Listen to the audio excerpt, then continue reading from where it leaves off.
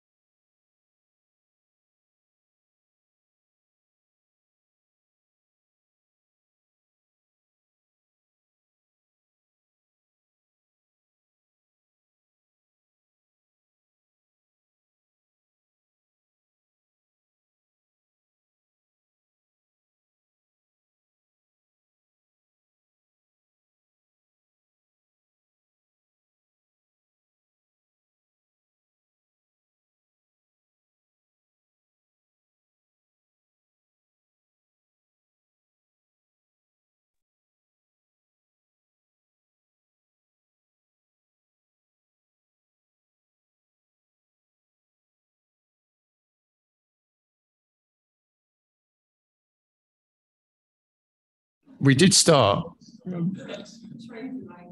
It's okay. We did start, but looks like we're going to have to start all over again because we had no sound. But I can hear myself there. So we did start. It's okay. We did start, but looks like we're going to start all over again because we had no sound. I can hear myself there. So we did start.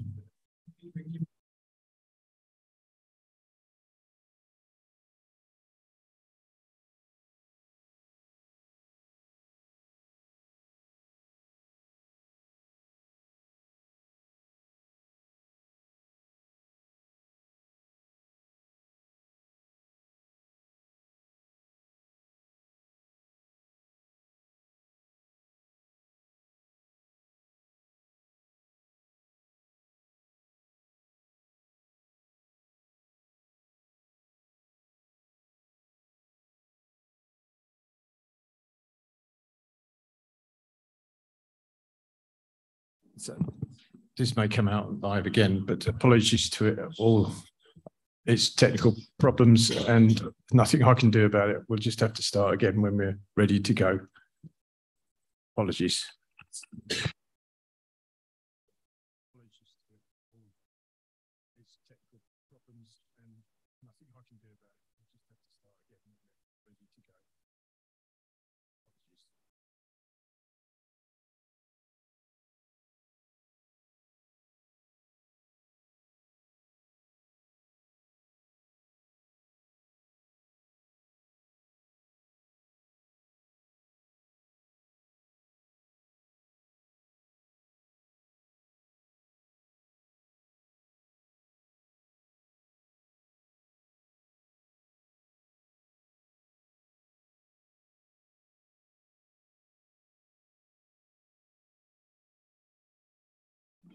Am I going to hear myself again?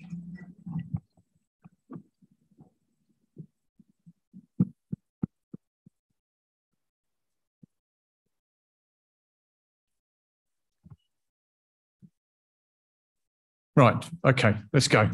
After that delay, and right. Welcome to the Planning Committee, Wednesday, 22nd of June again, and we'll just go through the agenda. Sorry, I should say planning where everyone is in the room for those that are online. So we have the councillors in the centre section. We have the officers on the left. Sorry, the councillors and the committee, that I should say. The officers on the left, and speakers, objectors, and applicants on the left, on the right.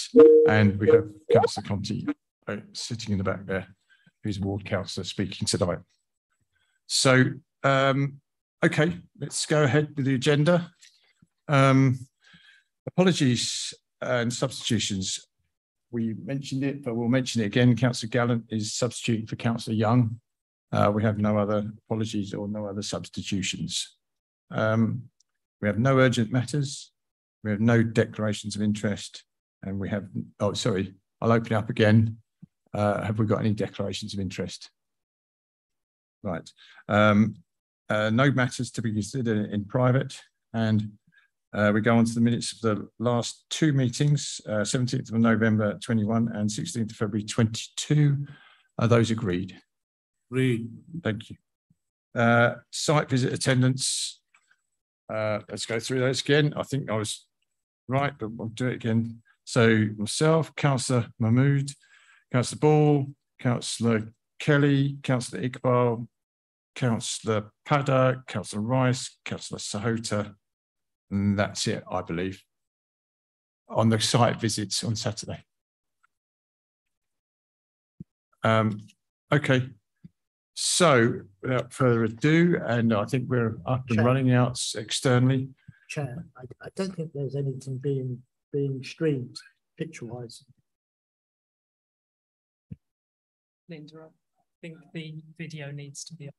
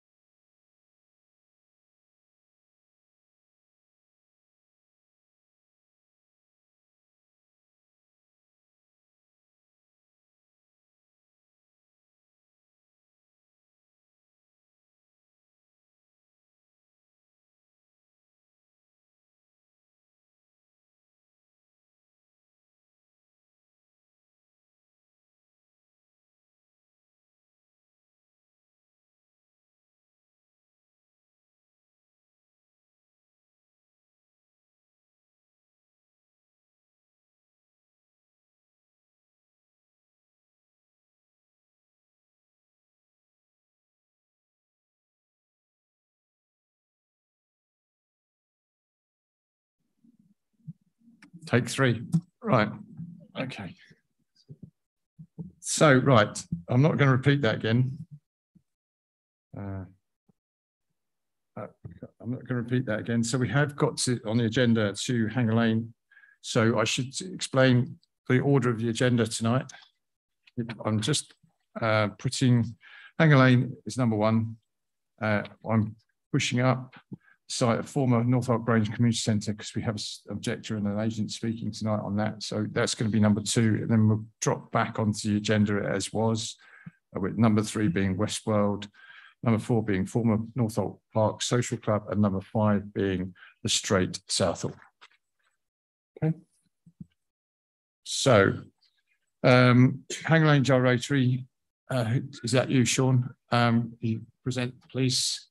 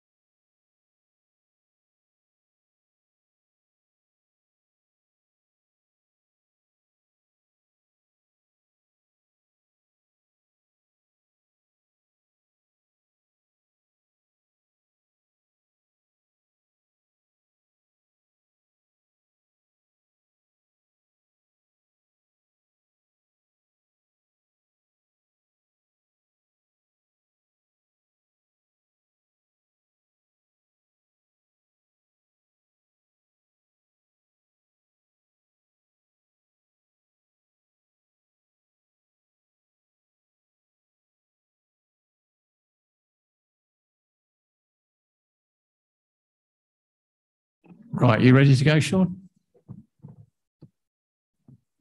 Okay. So good evening. This is item one, which is Hanger Lane Gyratory. The proposal is for an upwards extension of an implemented building of between 2 and 3 stories, with more detail just to follow. So for context, the site is located within the centre of Hanger Lane Gyratory. So on the photos you can see above, the left is a satellite view, the right is the red line boundary. So this is located just north of the central line and Hanger Lane underground station, and is within an area of P-TAL value of 5, which is good. The surrounding area is a mixture around the gyratory. So on the western side is larger buildings of up to 8 to 10 stories. To the north and to the east are residential with some commercial of between 2 and 3 stories. To the southwest is the Brunswick Conservation Area, and to the southeast is the Hanger Lane Haymills Estate Conservation Area. So as mentioned, at the beginning of this proposal seeks 3 additional stories with a roof terrace on the implemented 13-story building. So with a 2-story extension to the implemented 7 and 9-story buildings, and a 3-story extension to the 13-story buildings. So combined it'd be from 13 to 16, from 7 to 9, from 9 to 11 stories at the respective places. There'll be another picture coming up. The proposal incorporates additional 144 units, of which 50 are affordable, which equates to 35%. There's also some internal alterations regarding cycle space and student amenity and leisure proposed within the site. So regarding consultation, the applicant took some pre-consultation before the submission, but during the formal consultation period, we received 6 public objections, 1 objection from the Conservation Area Panel, the Brunswick, that's highlighted in your briefing notes, just so you make reference, as well as an objection from the West Twyford Residents Association. I've outlined the summary of the matters that were raised, but these are outlined further in the report, with the main being about the character and the height.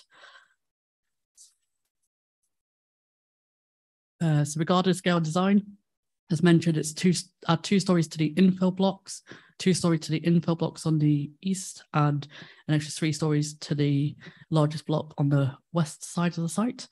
This also includes additional communal spaces. So this is on top of the implemented scheme. So when we compare the implemented and proposed, this gives you an idea of the height. So you can see the crown was the setback at the uppermost floors.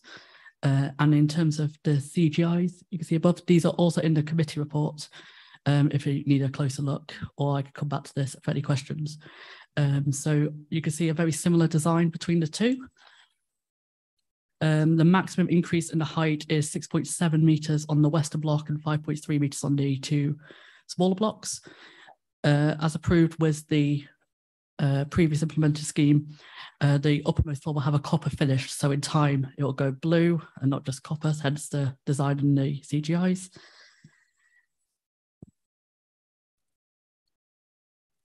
So regarding some matters, to just give you a bit more detail from the committee report, one matter was about the disabled access. So this is images included in the briefing note, if any of you need further information. But the proposal incorporates wheelchair units within the site, and within the section 106 includes a creation of an on-street disabled parking bay within the facility. Now, with the implemented scheme, this is located at Priory Gardens, and it's intended this will be in a similar location. So that is to the north of this picture. And the blue line, which you can probably see just goes around the site, is the route that it would take to get from the parking bays to the site itself. And so this includes improvements to the existing subway by TfL and London Borough of Ealing through the section 106 and the implemented permission. So some of you may have seen this on site. I'm not sure if you saw this access point, but this is the point closest to Priory Gardens where the disabled parking will be. So at the moment, this is the existing ramp entrance, which can be used by cycles as well as pedestrians. And as part of the funding for the implemented scheme will involve improvements to this area. Regarding affordable units, I know there's a lot of text. It's all in your briefing notes, but it's just to highlight because affordable units for students different to affordable for traditional residential setting. So it is noted that the discounted rent is set out in the London plan, and this would meet that. And students are nominated by the relevant institution as part of a nomination agreement, which is worded in the section 106 legal agreement. So they would need to go into a nomination agreement prior to signing the section 106. The affordable units are spread, so they're pepper potted. There'll be more details on that in the next few slides across the building, and that is as per the implemented scheme as stated in the section 106 as well. And this works best for the applicant as well as the policies in terms of an operational point of view to have it spread across the entire building. Okay, so this image is also in your briefing note. This is the breakdown of the affordable units and market units. To get from this is the changes, which is the center columns up here. So in terms of the affordable units, there are 50 affordable units in total, of which 6 are disabled units, 12 are the cluster units, 26 are studio units, and 6 are the double units. And then the other 94 homes are market housing, which market student accommodation still. And that's also broken down in this table. I'd just like to draw your attention to that in the briefing note, so you can see the difference between the implemented and the proposed scheme in terms of total numbers, as well as the changes just for the additional floors.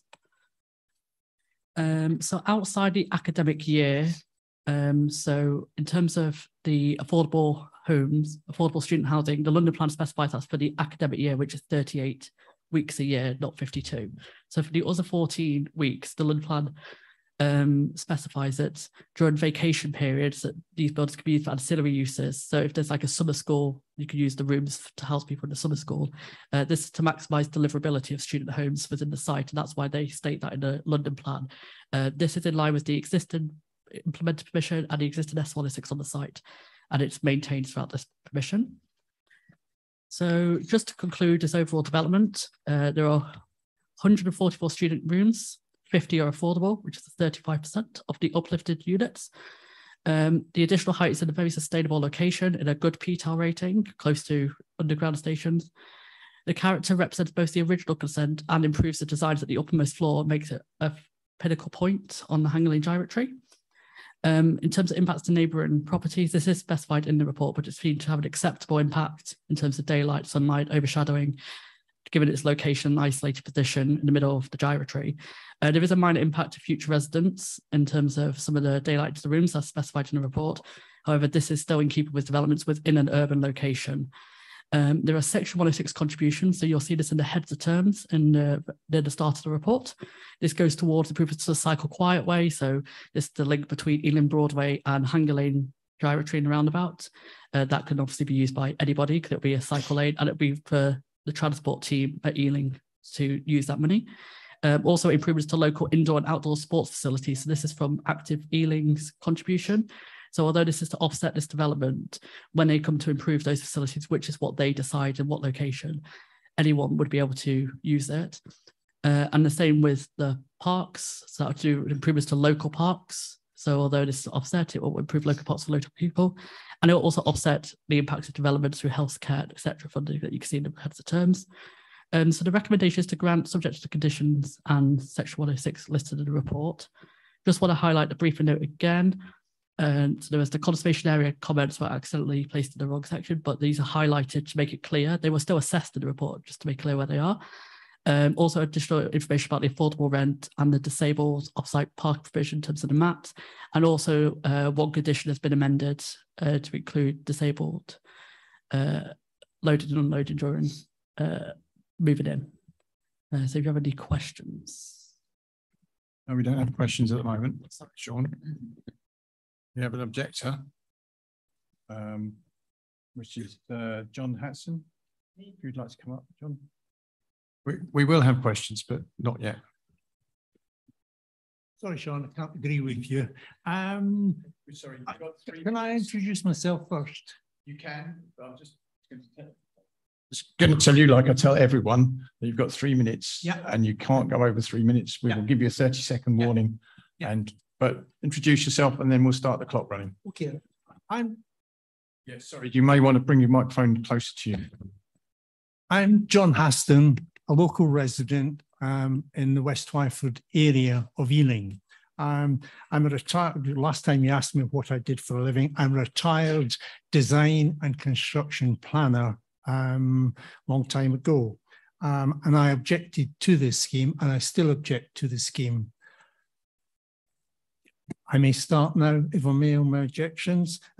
This is an increase of 40% population in the area. It goes from 700 up to 1,000 occupants in the building.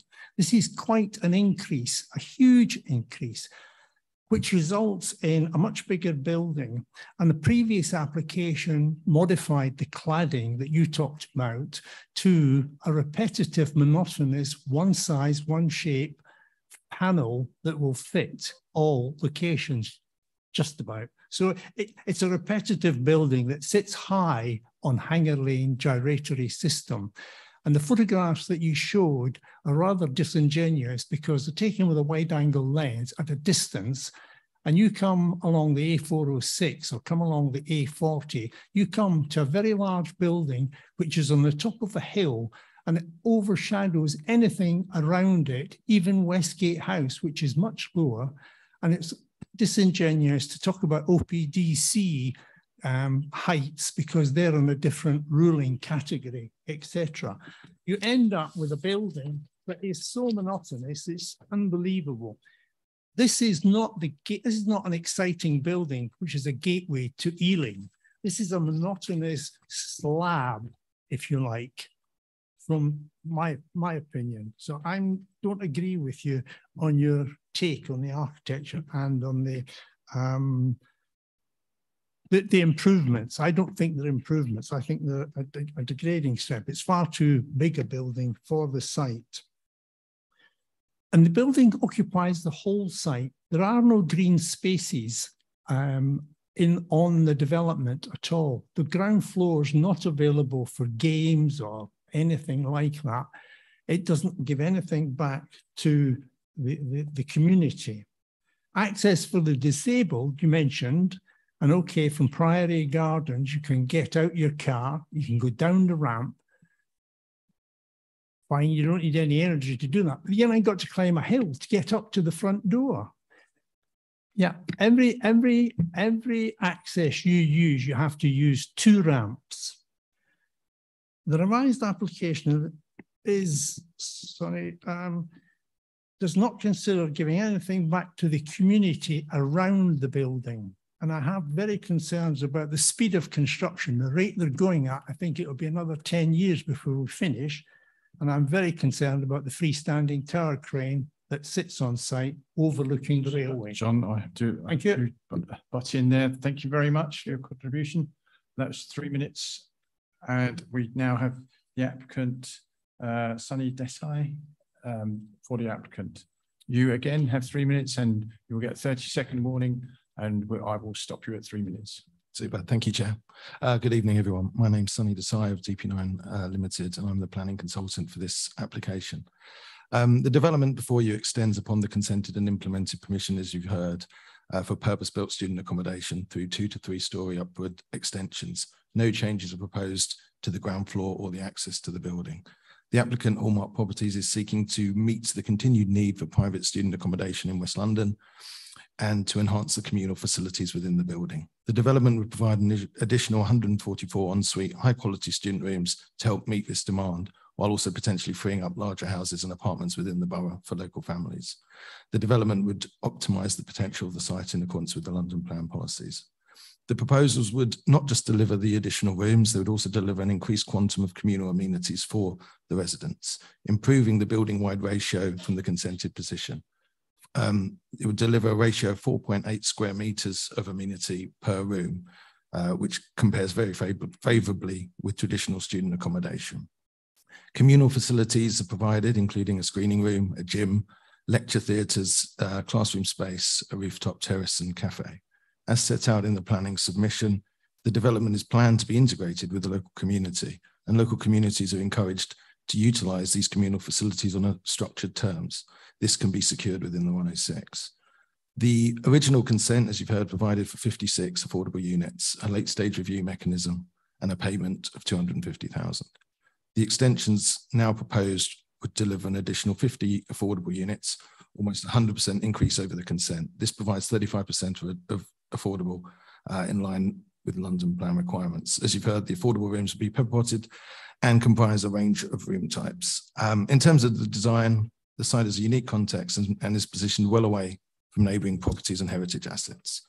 As part of the pre-application consultation with local stakeholders, the height of the tallest element was reduced and additional townscape testing was undertaken. The visual impact is considered minimal, as shown by the verified views that were taken as part and submitted as part of the application. It's considered that particularly the western element and the proposed elongated copper fins are enhancement of the consented design. We agree with your officer assessment in respect of design that states in terms of the architecture and the proposed material palette is considered high quality and would have a positive visual impact on this part of the A40 and complementary to the extent permission on the site. Your officers also conclude that in terms of daylight and sunlight, privacy and outlook, the proposal is acceptable. So in summary, the development, 30 seconds? Perfect. Would deliver 144 high quality student rooms to meet an identified need, would deliver almost 100% increase in affordable rooms, would increase the overall ratio of amenity space and communal facilities per room to 4.8 square metres, would provide the potential for community access to these communal facilities, and would provide Section 106 contributions beyond the existing consent of circa 350,000. We hope you'll be able to support the application today. The applicant is also in attendance to answer any questions. Thank you. Thank you very much. Right. Okay. We have a ward councillor, Councillor Conti, who'd like to speak for, and I will remind you, up to 5 minutes. You don't have to use all 5 minutes. I don't think I will. So. That's okay. So I urge the planning committee this evening to reject this proposal to further increase the height of this already approved 7, 9 and 13-storey development to 16, 9 and 11-storey, which will see a 25% increase in room numbers and up to 40% more students living on the site. The report states that the form, scale and the height of these buildings would not be out of place in this context. This is not the case. Westgate House to the west is lower in height and starts at a lower level than these buildings in the centre of the gyratory, which, as John has already said, are up on a hill. The homes directly behind the development in Priory Gardens and on Clovelly Crescent are just one ground and first floor properties, along with those on Twyford Abbey Road. Additionally, there is wider impact on the two neighbouring conservation areas of Brunswick and the Hanger Hill Estate, which will see the towering developments from well within their areas. It also occupies the whole footprint of the site, and this green space is one of the only 2 remaining green spaces in the West Twyford area. The documents on the planning portal also reference Manhattan Business Park as a point of reference. This development is not even being granted permission, never mind being built. The report states the development is in an island and therefore avoids any adverse impact on its neighbours. Looking at both the images on the report and also the CGI viewpoint appendix, many of these photos are taken with wide-angled lenses, but also many of the views are obstructed by trees. Despite this, view 16 from Clarendon Road does highlight what impact the further height will have on the Brunswick Conservation Area.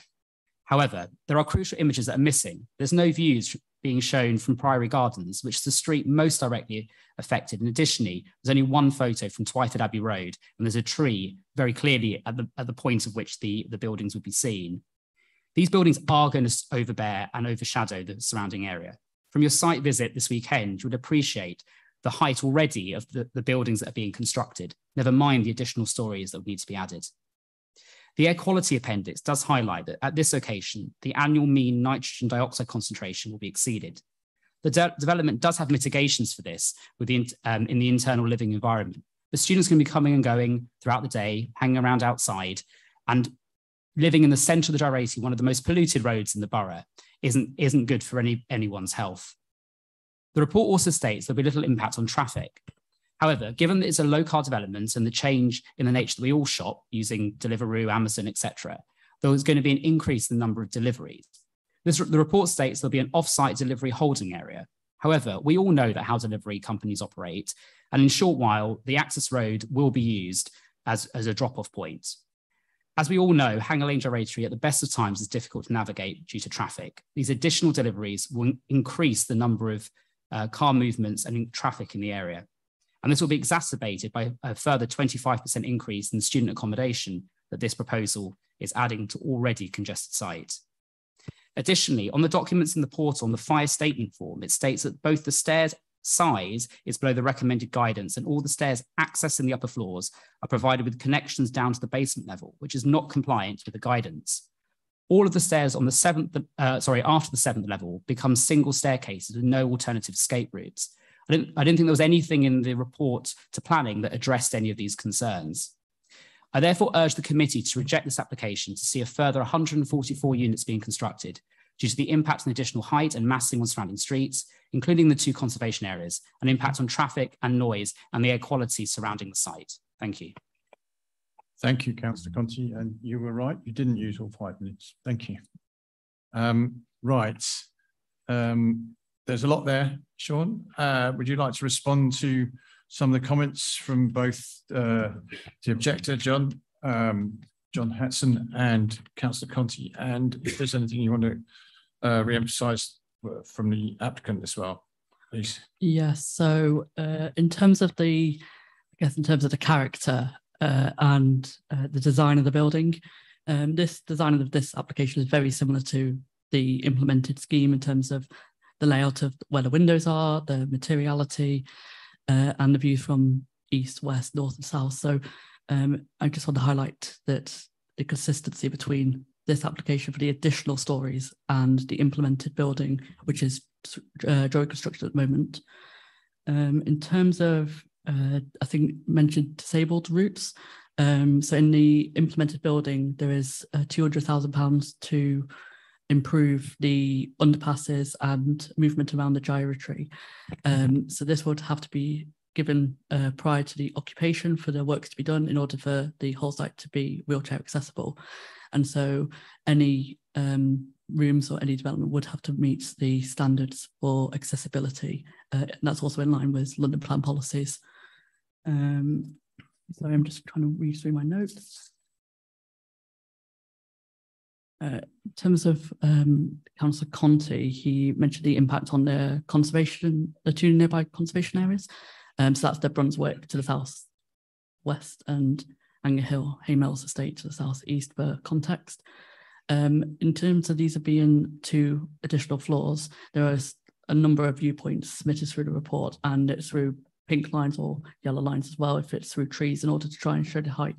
And because of the distance from those areas to the site, it's not considered detrimentally harmful as an increase in terms of the views and the impact on those conservation areas. In terms of green space and the loss of green space, I just want to highlight that there are no changes to the ground floor or the public realm as part of this application. That's all been established in terms of the tree planting on site, in terms of the walkways to the site, that's all been established.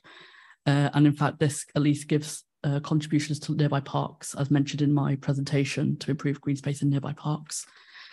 And impact on neighbouring properties, I've highlighted in the report that it's not considered that the impact properties to the daylight, sunlight, overshadowing, due to the distance, nearest properties are 33 metres away. It's not considered to cause a sense of enclosure, given the number of roads around the site as well. It's very isolated. And in terms of the deliveries, the councillor raised concerns about the deliveries at the site for once operational as a student area. I can just highlight condition 23 is that student management plan, and that can include facilities like the student deliveries when on site. And I guess they have to be in accordance with conditions as part of any planning application. And if things don't go according to conditions, then that's a different matter. But that's why the conditions are placed in order to meet those requirements. And that will be assessed when they come to submit those documents as a preoccupation. And it will have to be reviewed by the transport team at Ealing Council prior to any approval. In terms of the fire statement, so this is consistent with the approved scheme. However, and any scheme would have to meet building regulations and fire regulations, most of which are outside the planning remit. However, if councillors wish for a fire statement condition to be placed, that can be placed subject to everyone else's discussions. Thank you.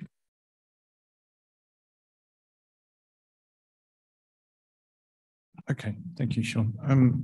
There was one thing I think the objector, Mr. Hatson, mentioned was about the accessibility. I know it's already extant because it's original permission, but would you like to walk us through the Priory, where you drop off at Priory Road? Eloquently said you go. It's all right going downhill. It's the going uphill part. And can you tell us what the remediation is about that?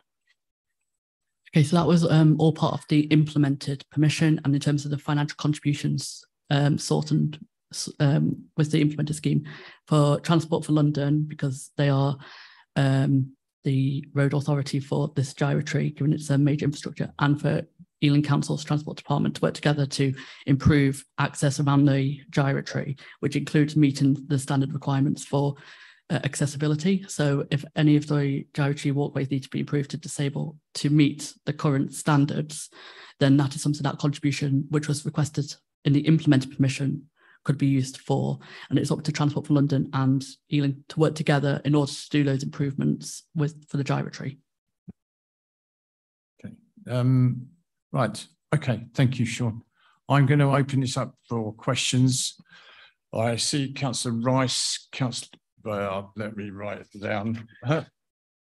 Councillor Rice, Councillor Ball, Councillor Gallant, Councillor Kelly,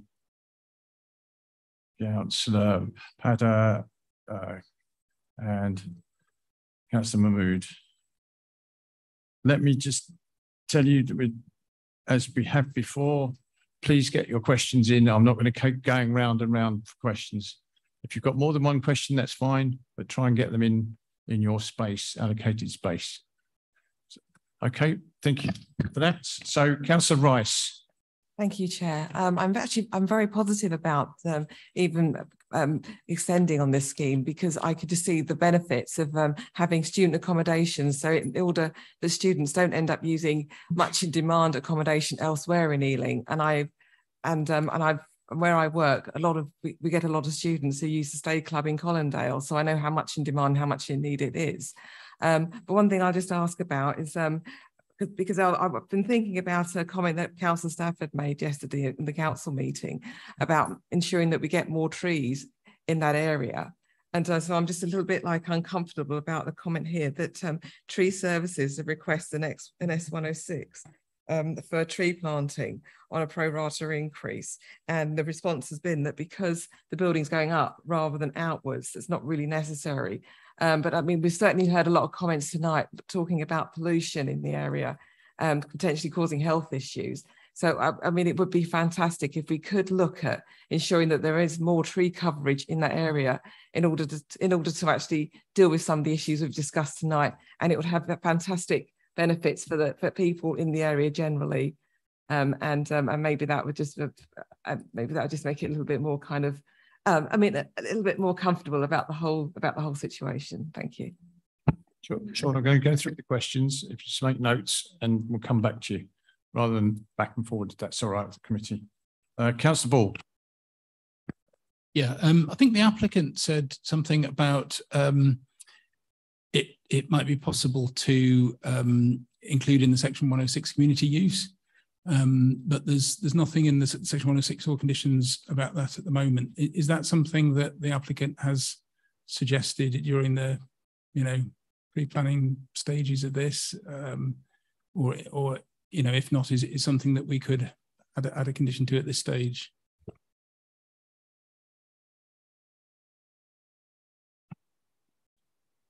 Chair. Obviously, I have concerns, which I still have concerns about the impact on the conservation areas, about the height of this building, and how that will actually invade those conservation areas. We can have the debate afterwards. Fine. Get to your questions.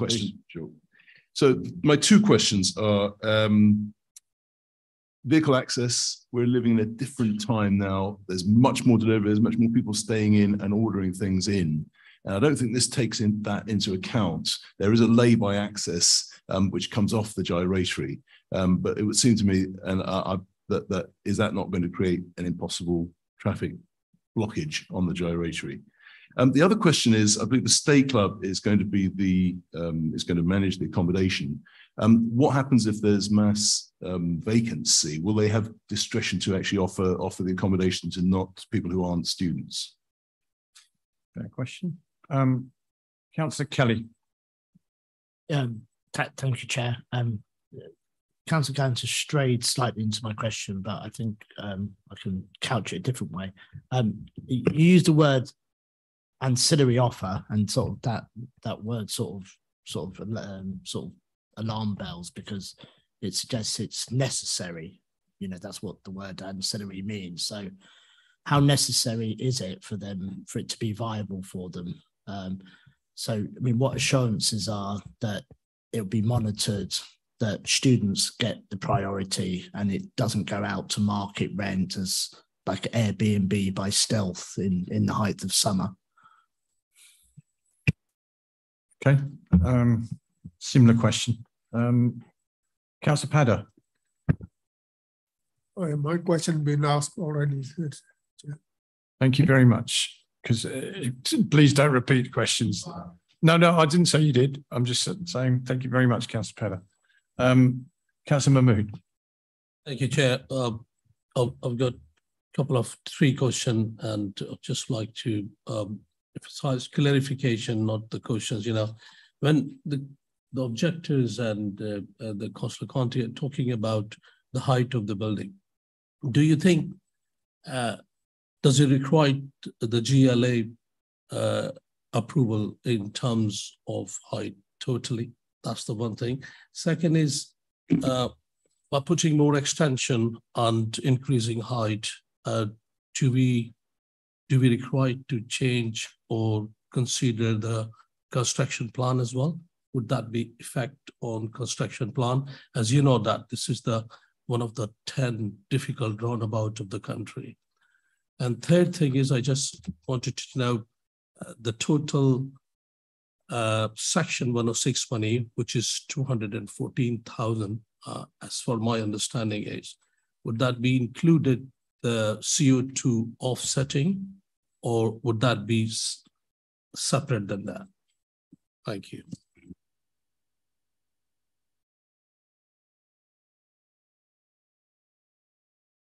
Sean, from the top, please. Okay, I'll try and go around in the order that you've asked the questions. If I've missed something, please just let me know and hope to answer it. So Councillor Rice, you asked about trees in the area. So in terms of because this is only adding height, not width, but ground floor massing, any section 106 needs to be directly related to the scheme and necessary to meet acceptable tests. And that's why, although trees requested it, it was not deemed necessary or enforceable because it doesn't meet the test. However, there are improvements to parks, which will help, which it's up to the parks team to decide how to use. But with 19,000 odd pounds, that could help towards that aspect. But I need it to emphasise that it's up to the parks team of how to use it. So I just hope that helped, because we're pointing about trees. In terms of pollution, I understand your point that it relates to the trees as well. There are conditions in place regarding ventilation and air quality, both through construction of air quality and once occupied for residents, to make sure it is at an acceptable standard. And so they're just listed in the conditions in the appendix, but that includes ventilation.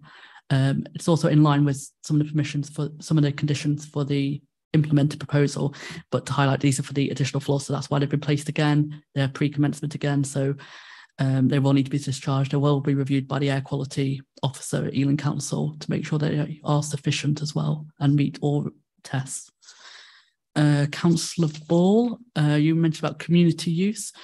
It is something that, if required, we could mention in the Section 106 legal agreement. We can add that needs to be a community use agreement.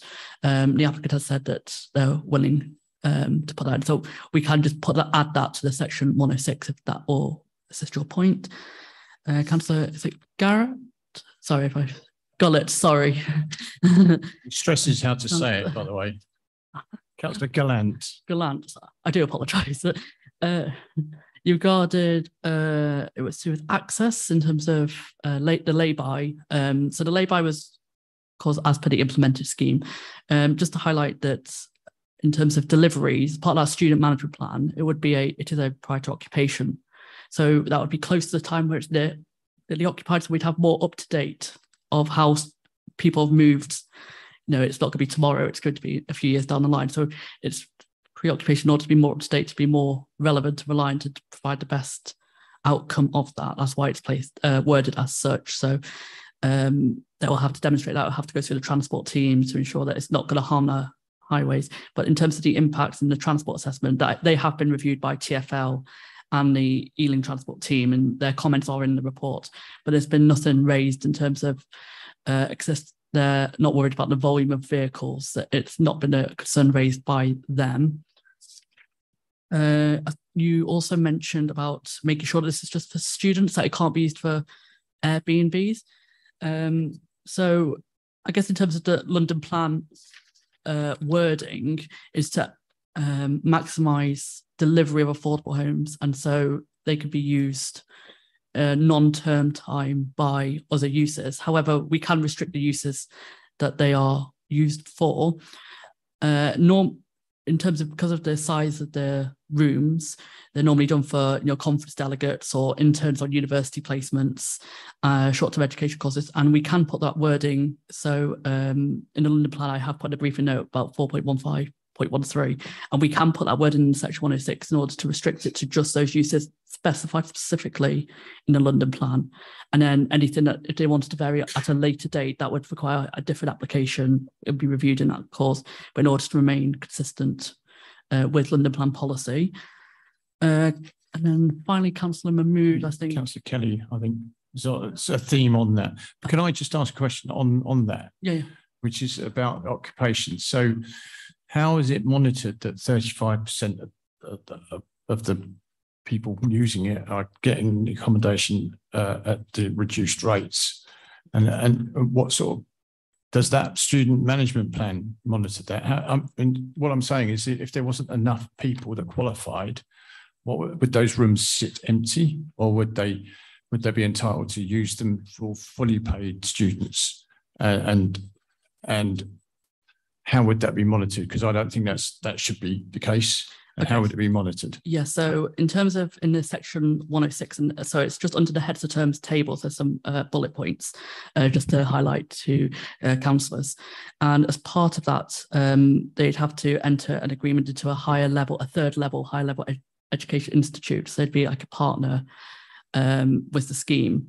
And so the partner would help the delivery of the student accommodation. Now, in terms of the affordable, it will stay 35% affordable. That's in the legal agreement. So it'd be 35% student accommodation. And the scheme will stay student accommodation as per what the application is about, is for student accommodation. So any changes away from that would require its own permissions, apart from, as stated, in terms of out of term hours, term times. So it's a legal agreement, basically. Yeah. Yeah. The legal agreement can include some additional wording to ensure some monitoring as well. So, for example, we would normally recommend maybe some annual monitoring reports to be submitted, and that would deal with that matter quite satisfactorily. That's okay. Sorry, Sean, to interrupt. No, it's okay. So, Councillor Mahmood, I think it's just your questions left. You had 3 questions. I hope I've written them down right. In terms of the GLA, it was referred to the GLA. So we sent all the documents to them, and they stated that it doesn't meet their test because it's just the uplift of the additional floor. So whatever they've reviewed first time continues. And so their comments are all noted in the report, and they didn't want to proceed with a GLA stage 1 or stage 2 even. They just said to withdraw the referral. In terms of the construction management plan, so because this is for the additional floors, we have put a condition on regarding a new construction management plan because the existing has already been, it's about the implemented scheme, this is the additional. Now we imagine it's going to be quite in line, so in terms of the movement. And to highlight, I have spoken with pollution control today, and since the scheme started, there's only been 1 complaint, and that was in 2020 regarding hours of construction, which apparently went over. They registered it at 7 p.m. when it should have finished at 6, but it was resolved. And there's been no other complaints during the construction period to pollution control that I've spoke to today. Regarding the CO2, I just want to highlight the heads of terms on within the report. So the developer covenants that where prior to occupation of development, the assessment carried out in as per the condition states, shows that the emission target cannot be met, then they would have to pay this fee prior to the occupation. However, if they can meet what they said they can, what they should be able to meet, then they wouldn't need to pay it because they would be doing the offsite themselves on site. And that's why it's got an asterisk and why it's separate to the 2. I think you've answered those quite comprehensively, Sean. So now I'm going to go to the debate. Is anyone indicating to speak? And if they don't, I will go to the vote. Councillor Mahmood. And Councillor Ball, sorry. Well, thank you, Chair. By looking at the scheme and looking for the 35% affordable student accommodation, 50 units, and by looking at these 13 story to 16, 13 to 16, and 9 to 11, and 7 to 9, and the contribution now and the benefit for the broader community, like cycle path between, I think, between Hanger Lane to Ealing Broadway. That is the offsite contribution, and we can get these type of things done after the development. And I think 50,000, what's called improvement, the Section 106 money improvement for indoor and outdoor sports equipment. That's the great benefit, and improvement for local parks and 50 affordable rooms. So on the basis of that, I'm inclined to support that application.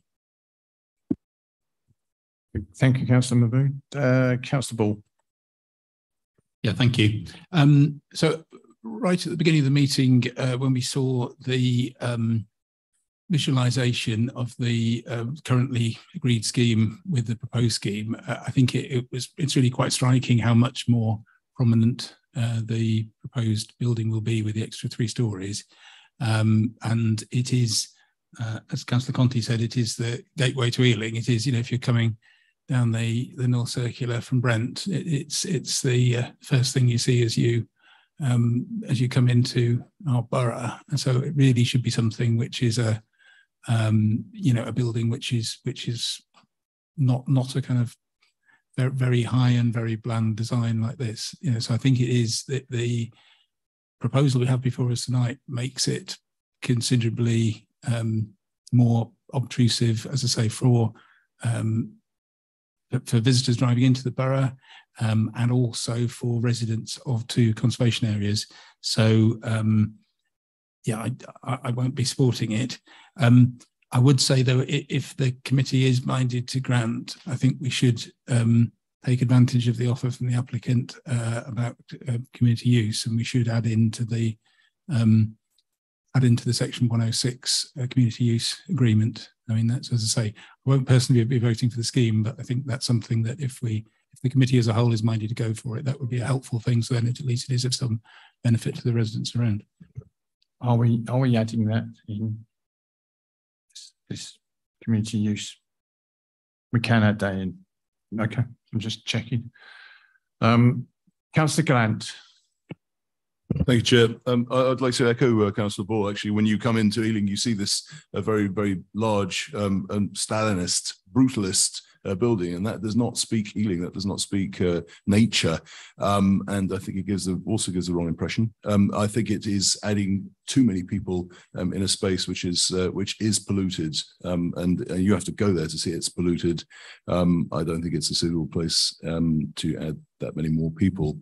I also will not be supporting this application.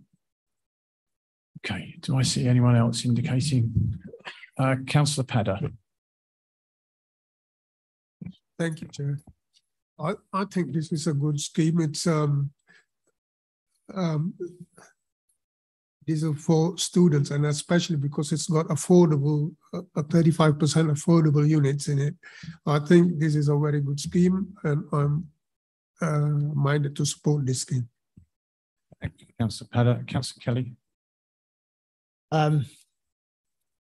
I have concerns because of the envelope of land that this sits on.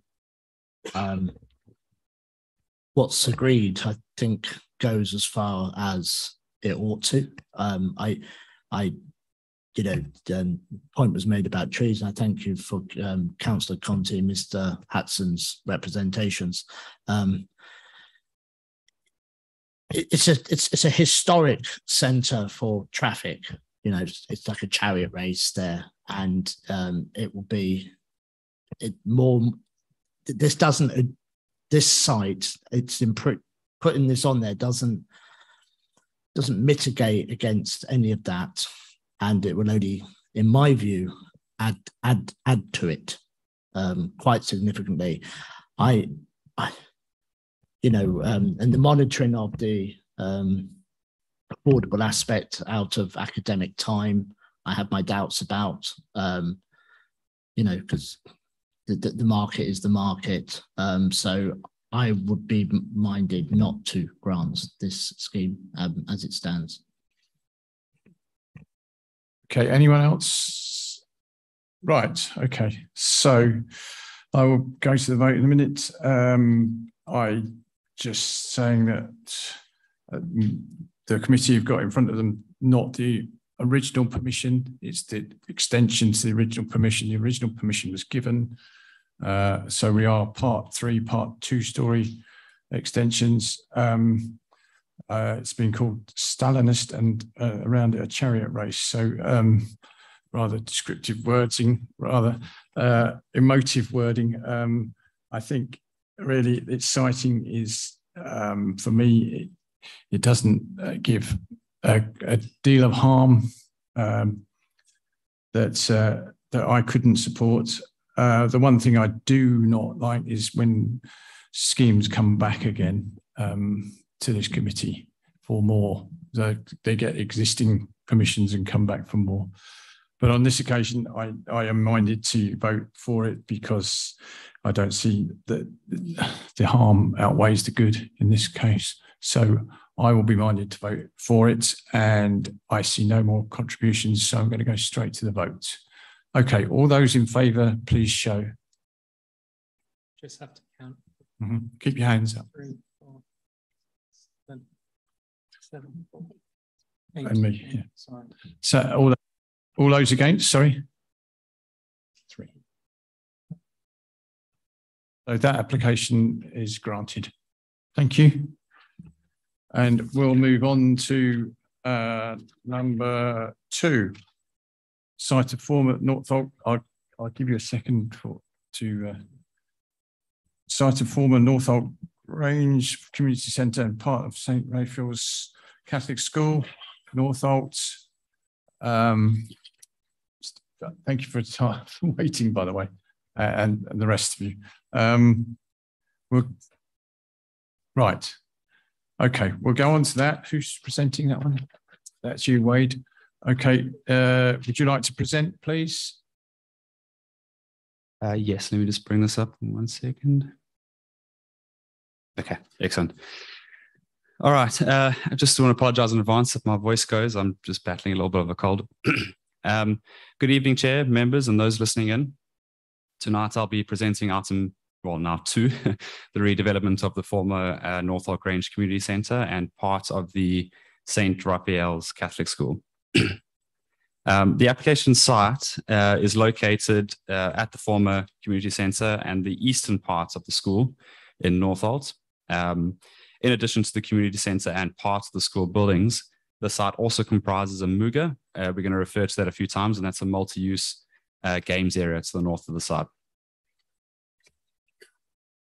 Sorry, for some reason, it hasn't caught up with my screen. I'm just going to stop and start again. Apologize. So, to catch up, how do I end this now? In show. Let me share again. Still slow, I think so. Yeah. Should I wait or continue?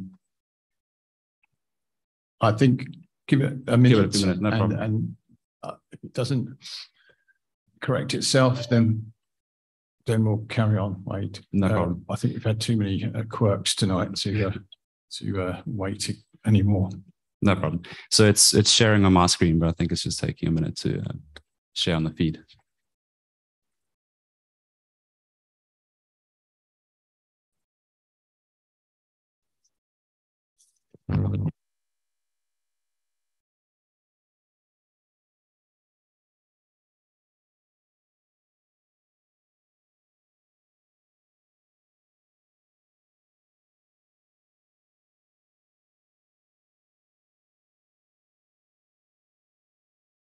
It looks like it's changed now. So see if you can flick to the next one, because I think everyone knows where the site location is because we went on the bus. Yeah, it's not keeping up, but I think I'll proceed and maybe just go slowly, and I can stop if I need to. Or just keep going, Wade. Okay, I think sure, no problem, because otherwise we could be here all night.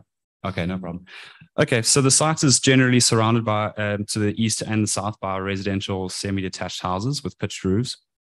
To the west is the remainder of the school buildings that are going to be retained, which also range between 1 and 2 stories in height.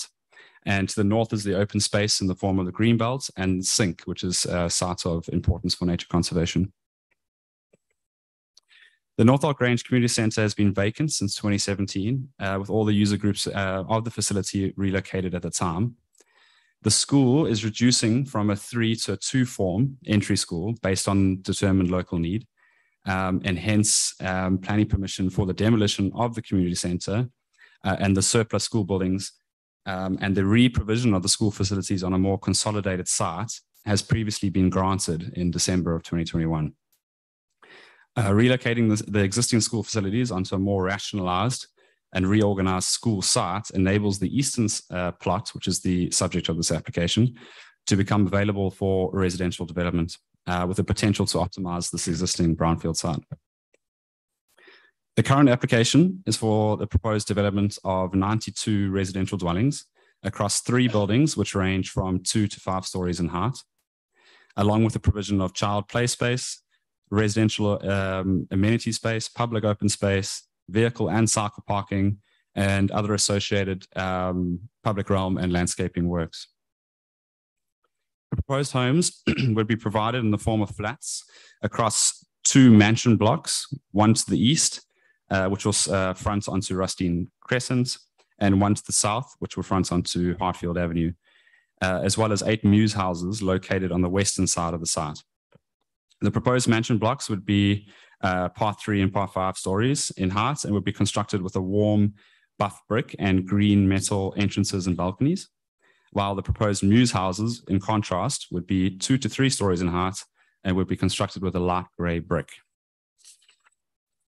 These 3 blocks would all be linked together by an internally located car park and a podium deck above, where the child play space will be located.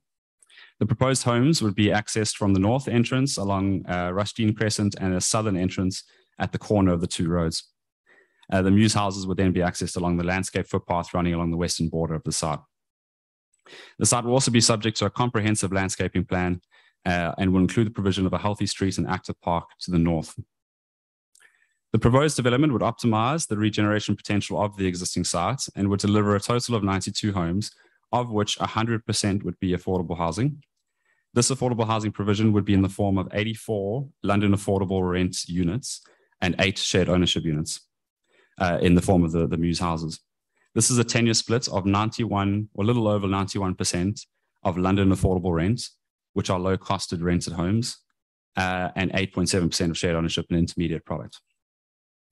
The proposal would therefore far exceed the requirements set out in London Plan policy and would make a significant contribution towards the provision of new affordable homes in the borough, and significant weight has been attached to this public benefit of the scheme in the officer's report. While no direct reprovision of the community centre on site is proposed, the site would deliver greater public benefits than the retention of the existing community centre would if planning permission were refused, in the form of not only the delivery of much needed, generally affordable homes in the borough, but also through the delivery of a high proportion of family-sized homes, meeting a further identified need in the borough, as well as through the provision of a healthy street and publicly accessible active park. As such, the principle of development is considered acceptable in this case. The applicant has submitted a detailed design and access statement in support of the proposal. This document demonstrates how the proposed building form and massing has been developed through a comprehensive and thoughtful design process, including testing the design for its impact on the surrounding area, on wider viewing corridors, as well as environmental considerations such as daylight and sunlight and sustainability. An important part of the design process has been to carefully balance the building footprints with its height while providing an efficient and high quality building. The external quality of the building has also been thoroughly considered. The design incorporates several elements that ensure a robust design and appearance is achieved. For example, the ground floor has been designed to be active and incorporates simple and clear, fully glazed entrances. The facade of the building is highly articulated with deep facade returns and the use of materials such as metal framed windows and the use of brick for the facades with the various detail that's been incorporated into the facades ensures that the external appearance is of a high quality and appropriate to this context. While it is recognized that the height and contemporary design of the proposed blocks would not directly mirror the surrounding terraces and homes, the overall design has been considered and it would not result in harm to the visual amenity of the area despite this. It is noted that approximately 250 meters away from the site is Grange Court, which is a block of flats ranging from 3 to 5 stories. And so therefore the proposal would not be materially taller than existing buildings within the medium term context of the site. Some of the images in there, you can show that the site also sits below as the topography increases up onto the green belt. So it's not going to stand out and be overbearing. The layout of the buildings has been arranged to create a publicly accessible perimeter around the site using an open space strategy, which incorporates a healthy street approach along both Rustine Crescent and Hartfield Avenue. The proposed development would improve the streetscape significantly through the incorporation of these elements and through the comprehensive landscaping plan. This involves, by the way, it's not detailed on my notes, but it involves a increase in the public footpath from around 2 meters to approximately 7 meters, a significant increase, along with landscaping and trees that creates a visual and safety barrier between pedestrians and the street. The proposal has been assessed in terms of its potential impacts on neighboring amenity, including in terms of potential losses of privacy, loss of outlook, and impact on daylight and sunlight. Given the setbacks of the buildings from the nearest residential properties, as well as the orientation of the windows, it is considered unlikely that the proposal would result in harm to local amenity in terms of loss of privacy or outlook. It is recognized that some windows would face towards the retained school side. These are particularly the upper floor of the Muse homes. However, the degree to which this would be harmful is not considered to be significant, nor would it warrant a refusal in this regard. The daylight and sunlight assessment has been submitted in support of the application. This report demonstrates that all neighboring external amenity spaces have been, would comply, with the guidance set out in the BRE. The results also show full compliance with the window sunlight tests. And while there are some minor daylight transgressions, the other arm of what we assess, these are very localized, and the retained vertical sky component and daylight distribution, the latter being arguably the more important, results were acceptable in this instance, given that there would be a very limited impact overall on the amenity of the occupiers. At the time of publishing the committee report, there were 236 objections. The key planning issues raised and the concerns raised were focused around the scale, massing, height, and design of the proposed developments, its impact on the local transport network, which we'll get onto in a minute, and street parking in particular, its impacts on local amenity, both during construction and operation, its impact on local facilities and amenities through the introduction of more people in the area, and its impact on the school itself. However, after thorough consideration, it has been concluded and outlined in the report that the matters raised do not outweigh the recommendation for approval in this case on a balanced assessment. All other matters, including impacts on local ecology, environmental health, transport matters, and servicing, energy, and sustainability, have all been assessed and found acceptable. It is recognized that congestion and local parking stress were common themes in the objections received from local residents. The impact of the development on the local transport network has been fully considered, with appropriate mitigation in place as set out in the recommended conditions and the legal obligations and contributions. It is not considered the development would be harmful to the local transport network to the degree that would warrant a refusal in this case. It's also noted that that a detailed parking beat survey was conducted, which demonstrates that the expected overspill of parking onto the street that is not accommodated on site could easily be accommodated without pushing the supply, if you will, of cars over 85% of the street's capacity. All considered, the proposal will be consistent with the aims and the relevant of the relevant adopted policies and documents of the local plan, the relevant supplementary planning guidance in the National Planning Policy Framework. It is therefore recommended that planning permission be granted with conditions and subject to planning obligations and conditions set out in the heads of terms. At this point, I would just draw the committee's attention to the briefing notes, which contain some minor amendments to the heads of terms and conditions that are originally recommended in the officer report. Thank you. Okay, thank you, Wade. I should also point out in the briefing notes that Councillor D. Martin expressed a view on this. So you've all seen the briefing notes. Okay, right. Thank you. That was very comprehensive. Let's move on to the objector, which is Mr. Rick Fox. You have 3 minutes. You can come up here if you wish, or you can stay and see. Stand or seat. I prefer to stand. I think you know how it's going to go. Yeah. We'll start the clock when you're ready, and in 30 seconds before the end, we will give you a check, and then at 3 minutes we'll stop you, as we will stop everyone. I represent the 220 households on the Edward Road, Rushden Crescent Estate, who have sent in formal objections to this development. We object to this application because our roads in this area are already unusable on many occasions, particularly during the school run or at other peak times. If there is a slight incident somewhere nearby, it has a knock-on effect in the surrounding roads, whereby we are unable to exit our estate, sometimes for several hours. At such times, we are reluctant to open our windows because of the traffic fumes.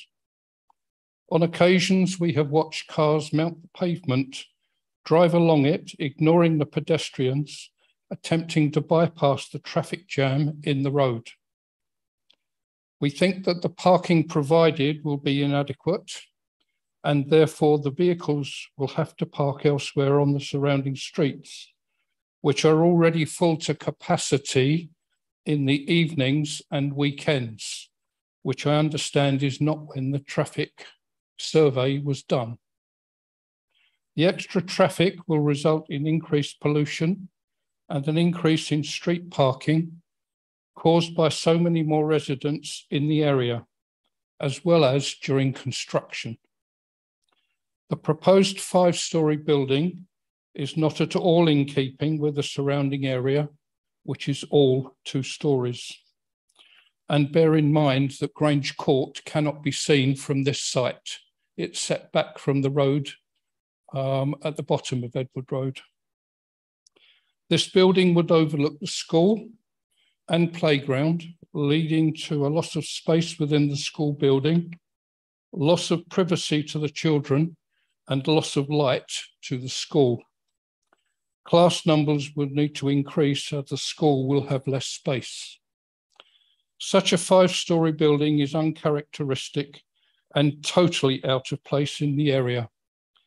The upper levels will be subject to noise from the nearby shooting grounds, which is somewhat lessened for the existing 2-storey properties by the earth bunds which have been introduced to lessen pollution on the estate. The influx of some extra 300 people to the area will cause a strain on existing facilities, such as dentists, doctors, and shops, will likely cause increased tension locally, will increase noise in the evenings and at weekends, and result in a loss of green space. For all the reasons stated, we believe this proposed development would have a serious detrimental effect on our quality of life. And I have lived there since 1946. Thank you very much, Mr. Fox, and well timed, I must say. Right. I thought you might have. It was precisely 3 minutes. Right, we have for the agent, Ian Anderson. Again, 3 minutes. We'll give you 30-second warning and we will stop you at 3 minutes. When you're ready, we'll start. Ready. Thank you. Chair, members of the Planning Committee. This application has been subject to the full scrutiny of your professional officer teams, who conclude the proposal is acceptable on the grounds of housing size and type, character and density, residential distances, impact upon existing residential dwellings, daylight and sunlight provision, air quality, parking provision, highways and sustainability. The Northolt Grange Community Centre has been vacant since 2017, following the Council's decision to consolidate provision. All user groups of the facility were relocated and the building has not been operational since. St Raphael's School is reducing from 3 to 2 form entry. We've worked alongside the school to assist this downsizing, and planning permission for demolition of the community centre and surplus school buildings was granted in December 2021. This site is a key part of Broadway Living strategy on behalf of the council to make the best use of the council land and create genuinely affordable new homes. This proposed development would optimise the regeneration of this surplus brownfield site to deliver 100% affordable housing in the form of 84 London affordable rent units and 8 shared ownership Muse houses. Tenure split is 91% London affordable rent and 9% shared ownership. This exceeds requirements in both Ealing and London plans. The proposal has been carefully assessed in terms of the potential impacts on neighbouring amenity, including from potential loss of privacy, loss of outlook, and impact on daylight and sunlight. Given the setback of the buildings from the nearest residential properties, as well as the orientation of the windows, the proposal will not result in harm to local amenity nor loss of privacy or outlook. It is recognised that some windows would face towards the retained school site. However, the degree to which this would be harmful is not significant and considered acceptable by your officers. A daylight and sunlight assessment demonstrates that all neighbouring external amenity spaces comply with BRE and the window sunlight tests. Significant weight should also be attached to the wider public benefit, not only in the delivery of needed affordable housing, but also in the provision of healthy streets, active parks, and the removal of areas within the site subject to antisocial behaviour. Your highways officers consider there is no more than sufficient parking on site for the proposals and that there will not be a negative impact to parking air quality arising from the proposed development. Thank you. The application is supported by Section 106, which will provide further significant benefit to sustainable transport and safety, children's play, leisure, recreation, healthcare, and overall sustainability of the scheme. Your officers consider the overall design of our proposals exemplary. I do commend this application for your approval at this evening's committee. Thank you. Wow, both of you, bang on. Thank you very much for your contributions. Right, Wade, would you like to respond to any of that, please? Yes, absolutely. Thank you, Chair. I of course recognise the concerns of local residents, in particularly with regards to the potential impact on the local highway network. And this is, one of the reasons why applicants require to submit detailed transport assessments that look at this in very close detail. It's recognised that, of course, the introduction of any homes on the site have the potential to increase the number of trips to and from the site. And that has been tested and looked at in the transport assessment. And the degree of change is not as significant as it might seem on face value. Not every home is going to own a vehicle. And in fact, if you use data from the local area on the extent of home ownership in this particular area, the scheme is only expected to generate around, I think it's on my slide here actually, expected to generate around 40 vehicles owned by residents of the scheme, with 27 being provided on site, which means there's an overspill of 13 vehicles that are anticipated to park on local streets. And the parking beat survey was contained within the transport assessment, and it details on this slide. I don't think you can see it, but it looks at several of the roads nearest to and surrounding the developments. And the transport consultants had a look at parking stress and capacity at different times of the day. One at just after midnight, so that's nighttime parking, people coming home from work. One at 10 in the morning, and then one at 4 o'clock in the afternoon. And it showed that on average, there was capacity for the additional 13 anticipated cars, while still retaining at least 25% capacity. That's when I was referring to the 85%. So it's not anticipated based on the evidence that's submitted that the development is likely to have a significant or harmful impact on the local transport network. And over and above this, there have been contributions requested and agreed by the developer towards highways improvements, which would further mitigate any harmful impacts. There was talk about air quality being a concern, and we do, particularly during construction and due to the use of vehicles. Just on the construction side, we have got a construction management plan requirement as part of a condition that does request quite a lot of detail on how the highway would be impacted. But not only that, we have a completely separate condition that requires a dust and air quality management plan to be submitted alongside with the construction management plan. And so air quality is going to be very closely monitored throughout. There's also a contribution towards air quality monitoring that sits outside of that, of I think it's just under £9,500. Talked about construction. In terms of the development being in keeping, it has been recognised by myself tonight and in the report that the scheme wouldn't directly mimic the surrounding homes, but that's not really, that wouldn't be an appropriate design for the site, it wouldn't be an optimization of the site.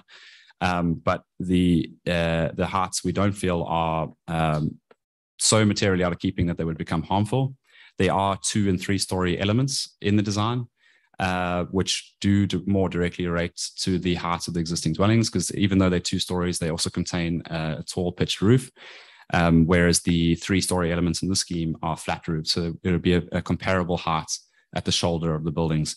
And it's only the upper floors, which are set in and back, that are taller. And so a lot of work's been going into the design to reduce the impact of those additional 2 stories effectively. In terms of loss of a light to the school, the daylight and sunlight assessment demonstrates that there would be no loss of light to any of the external amenity spaces of the school. And while there would be some transgressions, we refer, which is basically where some of the windows of some of the classrooms would be impacted to a degree higher than what the BRE recommends. In those cases, it's not the only window that serves that particular classroom. And so the overall impact on the amenity of the children in the classroom will be very limited, because there are other windows that will continue to serve the room unaffected. Noise from the shooting ground, I must be honest, I haven't covered that in my report, but there are several planning conditions contained within the report that relate to the sound insulation of the building envelope, which would more than adequately cover that, because we assess the internal quality dependent on what the external sound is. So whatever that noise is from outside the building, the insulation will have to be able to sufficiently mitigate that.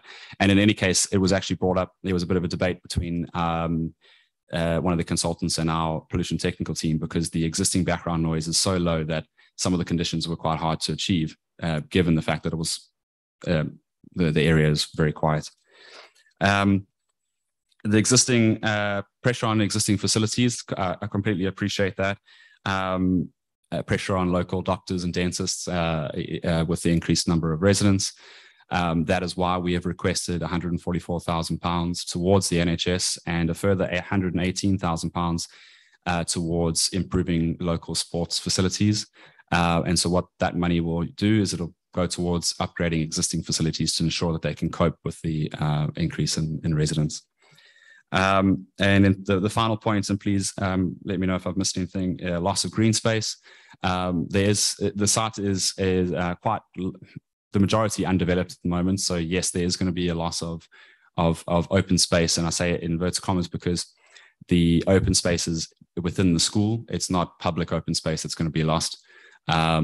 And so it's not quite the same impact on the local community, if that makes sense. And as part of the previous application that was granted, a new multi-use games area was approved within the school grounds, which will more than adequately make up for that lost green space.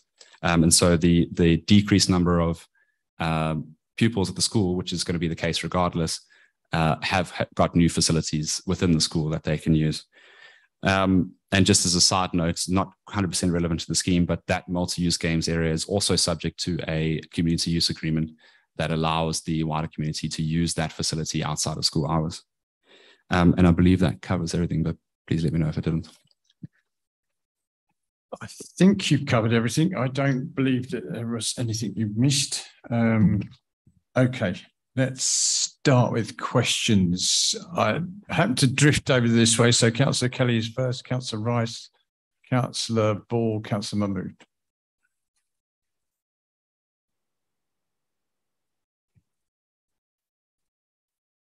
Go ahead. Yeah, sorry, I wasn't quite sure there. I appreciate fully that you're a town planner and perhaps not an education planner, but how was that determination made from 3 to 2? Because I know of sites, having been an Ealing resident, that were schools and are not schools, and then a few years down the line, we need more schools. Was it done by the diocese? Was it done by the council? Was it done by the school? But I do appreciate that you're perhaps not in a position to answer that fully. Hold on, Wade. All right. Right, Councillor Rice. Thank you, Chair. When we went on the site visit, I was quite actually excited to see that there was the area of ground behind there that's gated and is going to be opened out to the public. But one thing I did think about was quite often with the reports is that we get a chance to explore the work that's been done in order to look at any kind of impact onto nature, for example, of such an action. There's very little in the report about that. So I just wondered what we had done to actually look at the impact, maybe on local animals, for example, or maybe just local plants, and just to see what we're actually going to do to remedy any kind of harm that we might do. Thank you. That's the ball. I was struck listening to the objector that quite a few of the issues raised were about the issues at school time, which potentially would be exacerbated by additional cars. Is it something that's been looked at in terms of school street scheme, possibly? Because if you were discouraging parents from bringing their cars in, then that would address potential additional, the issues caused by having additional cars there. Has that been looked at, and is that something that could be funded from the Section 106 potentially? Councillor Mahmood. Thank you, Chair. Just again, the 3 points of clarification. One is just clarify that the active park, which is behind, they can't be seen from the road. So this active park is not active, it's not at the moment usable. And after that development, would that be on the same place, or you are relocating that active park, which can be accessible and useful for the general public who are living around there? That's the one. Second is, when you said we are the loss of trees, and now we're relocating trees. So are we relocating trees surrounding area near to that development site, or I just wanted to know that the landscaping, like you said, the pavement will be increased from 2 meter to 7 meter, I think so. Yeah, so that sort of things we need to know is really beneficial for the broader community in terms of landscaping. That's the 2 things. Okay, and I've got a question for you. Sorry, the allocation of on-site parking. How is it allocated? How's it controlled? Is it a first come first serve basis? And as people move out, does that become? I mean, it's not a cash contribution to have that, I'm presuming. So just wondering how it's determined, really.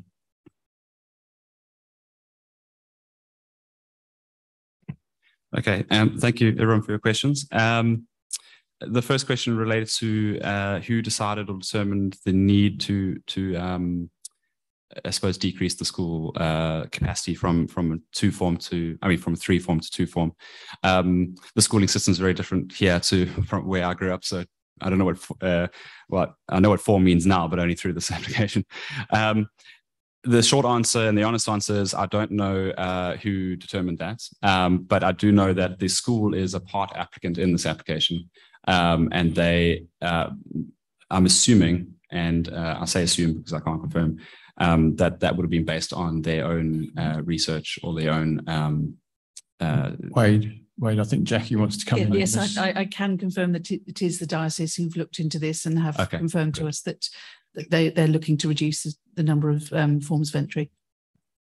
Okay, and as well as something else to bear in mind, that it's just a change in the form types at the school. It's not necessarily meaning that there's a decrease in need for other types of schools, if that makes sense. Anyway, the second question was impact on nature. It is bordering a SINC, site of importance for nature conservation, so that's a very important consideration. The applicant has submitted an ecology assessment, which looked at precisely that, an assessment of the fauna, flora, protected species, non-protected species of interest, birds, nesting birds, badgers, bats, etc. And the conclusion of the report was that it's exceptionally unlikely that there would be any impacts on any of those identified species. And there were some recommendations, and a condition has been recommended that the development be carried out in accordance with those recommendations to ensure that any identified species are appropriately protected. The third question was about peak hour congestion, school hours. The way I understand it again is the peak hour for school pickups and drop-offs is slightly different to work peak hours, pickup and drop-offs. But the contributions that we've sought, some of them are going to be going to traffic calming measures. And so while we appreciate that it's obvious that any additional cars on the road is going to have some impact, what we've done in this assessment is we've assessed the degree of that impact and whether or not that would warrant a refusal. And we feel that with the appropriate mitigation in place, that it wouldn't in this case, and that the scheme should still be approved. But there's a lot of things we can do to mitigate that even further, and particularly during construction. And that's why one of the requirements of the construction management plan is to detail the delivery of goods to and from the site during construction, and to ensure that these are outside of peak traffic. And that's a very important consideration that we normally carry across all our consents, but it's a very good question. But just to put your mind at ease, we have considered that, and it is going to go into has already gone into the condition.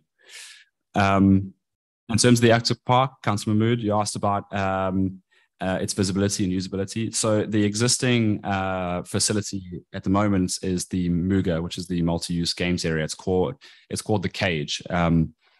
And that you can't see from the road. I think it's mainly because of the fences and the overgrown trees and that around it. But that's part of the reason why it's, likely the reason why it's attracted a lot of antisocial behavior in the recent years. Whereas the proposed active park that the applicant's proposing in this scheme would be fully visible and fully accessible. So we're far safer and user-friendly.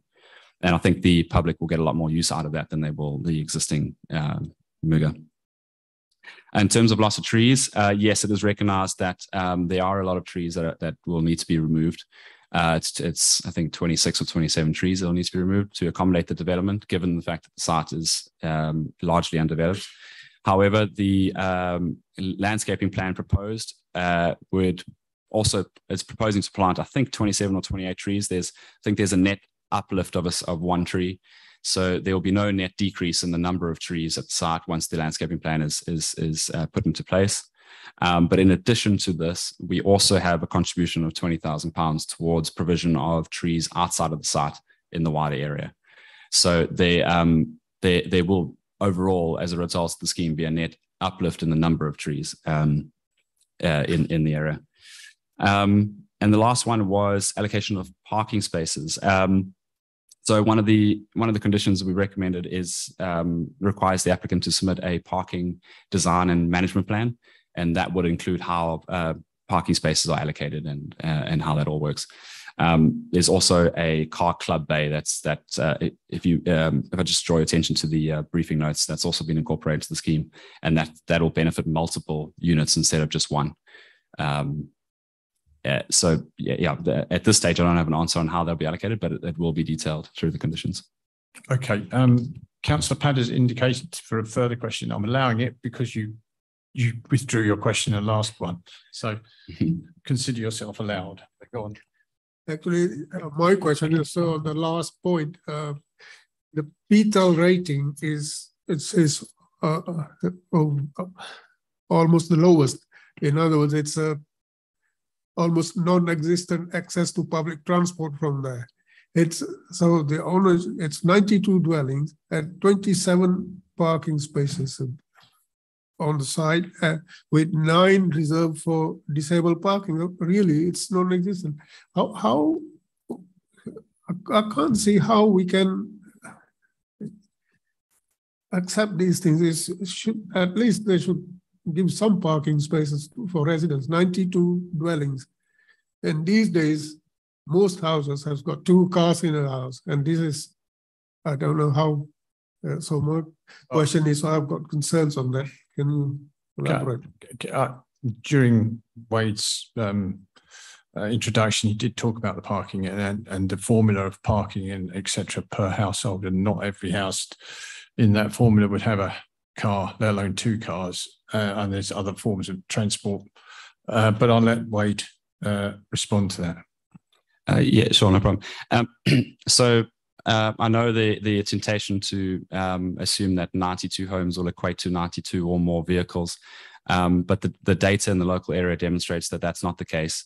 The figures used in the based on local data is that the development would likely produce around, and this is approximate, but around 40 vehicles.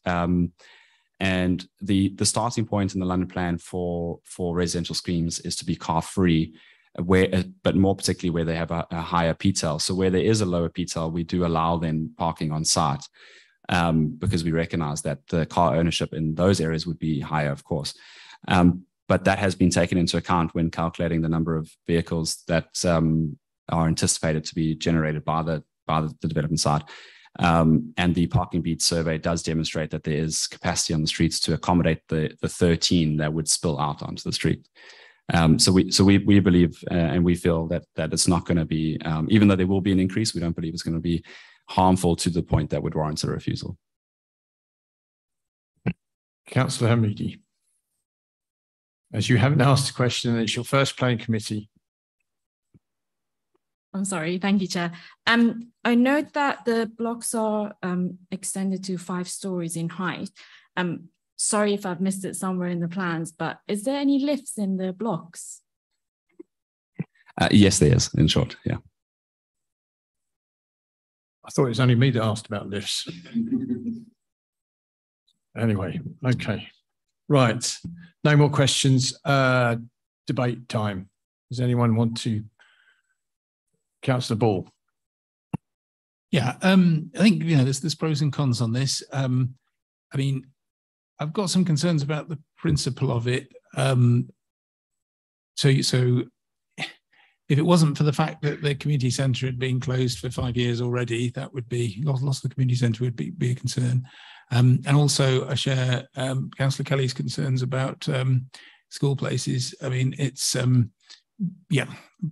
we've seen over the years, we reduced the amount of space in the borough schools, and then we have another bulge of children, and then we have to suddenly rush out and acquire new schools DPD and acquire some new sites and replace it again. So I think it's potentially a bit short-sighted doing that. Certainly there are concerns about transport. I mean, I'm a bit skeptical about it only yielding 40 cars, and it would tend to contribute to the problems that already exist at school time. So that's why I mentioned School Street as a possibility, and that's something, to be fair, that's something that could be done regardless of whether it's conditioned or not. But on the other side, it is a 100% affordable scheme, and that's what we need. Even if you don't count social shared ownership as genuinely affordable, it's 91% genuinely affordable. So for that reason, I think the pros slightly outweigh the cons, but it's not a perfect scheme. I don't think there's ever been a perfect scheme, Councillor Ball. Councillor Kelly. Just a bit right reply there to John's. I just wanted clarification, perhaps, and if the diocese say that they don't need the spaces, then I'll just to be clear, they had a land swap last week at Cabinet between the diocese and okay, so it's fait accompli in that sense. Yeah. So I don't have that concern. Thanks, Mr. Fox, for his representations, and I do understand how his environs will change, but I think you called it local highway networks. Wade, I call them roads, but we can change the roads afterwards. We can reroute. We can do stuff to ameliorate that. Mr. Fox might be able to tell you the year they blocked off Tangemere Gardens, because that was used as a rat run. It is a labyrinth to get in there. That was demonstrated when we went on the site visit. It is an unusual collection of roads to get to there. You think you're there, but you're not quite there. and then you think you're there. And so, but it will become affordable homes. It will become homes. It will have parking spaces. It will have a fit for purpose environment. And we do need the homes. And I'm minded to grant this application. Okay, I've got Councillor Mahmood and Councillor Gunn. You'll be the last one. Thank you, Chair. Yeah, I know why the residents are concerned and looking for the number of the objections, but that development is middle of nowhere, and as Councillor Pada said, the beaten rate is very low. But if you see the right use of that space, that's the really right use of the space. We don't usually see the genuine family houses in new development, but I think that's an opportunity where I could see 8 4-bedroom mews houses, yeah, which is not usual.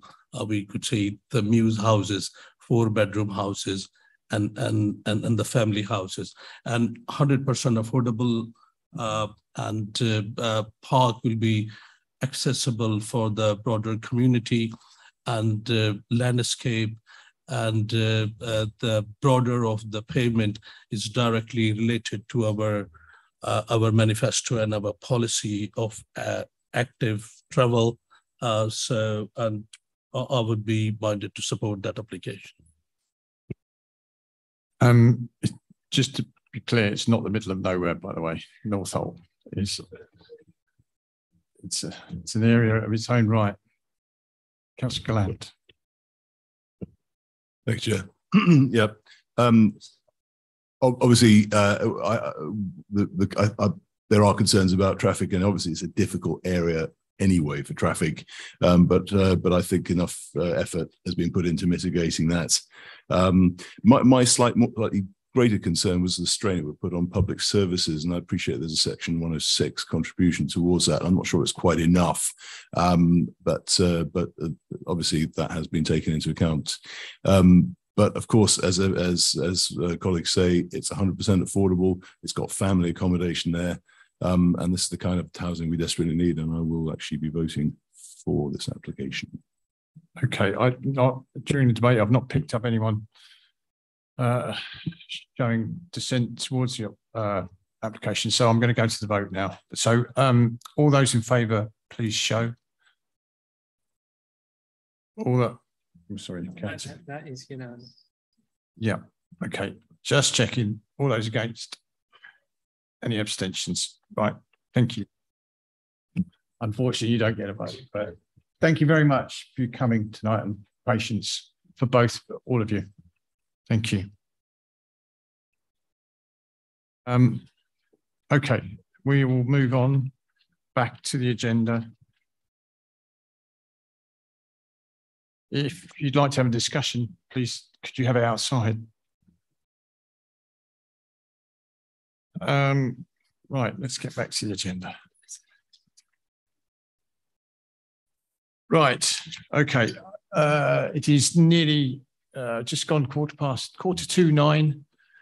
I'd like to be a bit more concise with the officers' reports from now on, if that's possible. Who's next? Is this you again, Sean? It's Joel. Sorry, Joel. I hope you picked up that hint.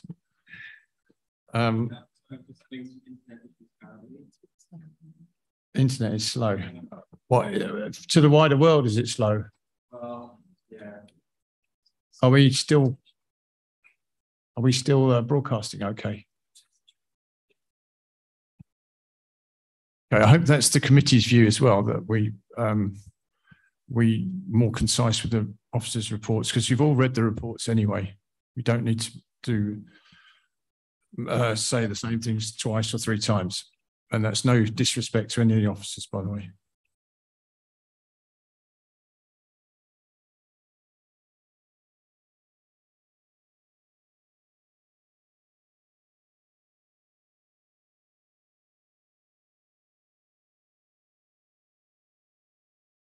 Just to be clear, this is the Westworld Westgate application. Good evening, members. I present to you this evening an application for planning permission that involves the demolition of the existing 10-storey office block and the construction of a large industrial unit comprising a hybrid mix of uses, including use class EG3, which is formerly the B1C use, as well as B2 and B8 uses. Ancillary offices are proposed within the scheme, which are orientated toward the front of the site, with associated car, HGV and cycle parking, as well as boundary fencing, gates and landscaping.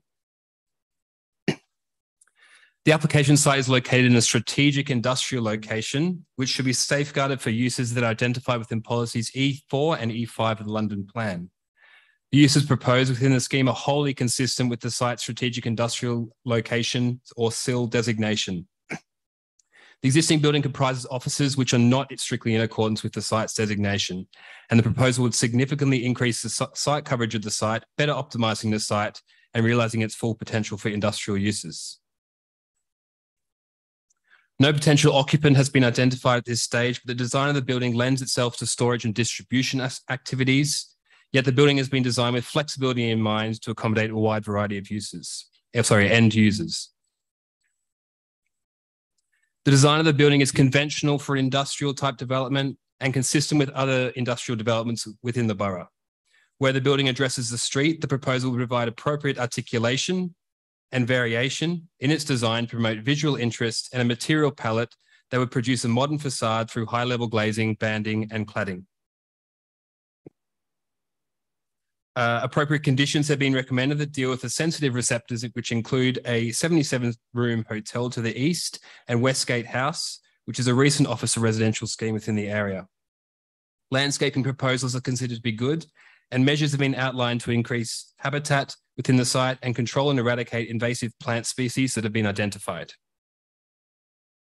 A significant benefit of the scheme is the fact that the proposed industrial development would achieve net zero, which would be achieved through the lean and green measures that are in accordance with the hierarchies of policies SI2 and SI3 of the London Plan. This is consistent with Ealing's declaration of a climate emergency and aspiration to become carbon neutral by 2030.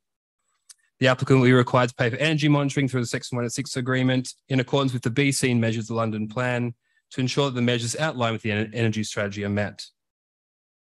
Contributions have also been secured for air quality mitigation within the area, which is identified as an air quality focus area, and contributions have also been secured for transport and public realm improvements, which are outlined within the consultation section of the committee report. Overall, the development provides for an industrial type development that is consistent with the site's designation as a SIL or strategic industrial location that will also have local benefits towards employment opportunities and economic activity within the borough and across Greater London. The site is located within a highly sustainable location close to established public transport nodes and good quality pedestrian and cycle routes. It is therefore recommended the application for planning permission be approved, subject to the conditions outlined with Annex 1 of the committee report and a Section 106 agreement to secure financial contributions and obligations. Thank you, Joel. That was far more concise. Thank you. Okay, any questions? Councillor Rice. Thank you. There's one point I made on the site visit about because there's like a road leading up to where this would be built. There are an awful lot of cars there, and so my concern was in terms of how much parking is actually needed there. Even though I don't want to encourage cars, obviously, how much parking is actually needed. Will those cars remain there when we're going to have very large vehicles coming up and down that road? I'm just wondering in terms of as well, how much consultation might have been made with, I think it's Selco, is it the traders that are just right next door? I mean, is the parking anything to do with them in particular that they may need it to be there? And how do we ensure that we don't end up with even with cars being bashed into by large vehicles coming through? Thank you. I presume Selco have large vehicles themselves, but Joel, would you like to answer that? I might need a bit more context on where we're actually talking about with these cars. The road outside, basically the road outside the site. What I'd call it, I can't remember the name of the road actually. Westgate. Yeah, Westgate. Sorry. Right. So to be honest, we did see that there were yellow lines as well, so I don't think the parking should have been there. So then, yeah. A lot of parking we witnessed on Saturday shouldn't have been there, to be honest. Yeah, I mean, there's already similar distribution centres down Westgate as well, and it's already used by HGVs as well. So presumption is they can get through. Correct. Or the cars that are illegally parked get bashed, or don't get bashed, whichever. But I don't see any more indications or questions, so I will go straight to the debate. Anyone? Councillor Rice. Thank you. Yes, I think I will welcome this development, despite what I've just said, because I think there's some reassurance there. I think there's been some good considerations that have been made here. I made comments earlier regarding trees in the area. Looking through this report, it does look as if there is a bit more consideration have been made about ensuring that we do think about that there are going to be native trees planted. So there's something that's very positive there. And also I'm glad the fact that we're considering noise in here as well, and consideration for the hotel, the Fox and Goose. I did actually have my wedding reception there, and so I was actually dancing with the disco past midnight on a Saturday night. Okay, so I did make noise there, but I, myself in the hotel. But I mean, normally, that hotel it really covers business use during the week, and I can imagine people who are there staying there for business meetings would appreciate a good night's sleep. So, in order to be awake for the next morning, so I do appreciate the fact that I think this has been well thought out, generally. So I will welcome that. Thank you. Okay. Let's not talk about any parties. They're a bit toxic at the moment, basically. So, okay. I see no more indications, so I'm going to go straight to the vote, if that's okay with the committee. Okay, all those in favour, please show. All those, yes, unanimous. I'll just check. All those against? Anyone abstaining? No, right, we got the right numbers. Right. Thank you. Right. Let's keep the motoring going, shall we? So we are now on Sussex Crescent. Yes, correct. Yeah. So who's Sana?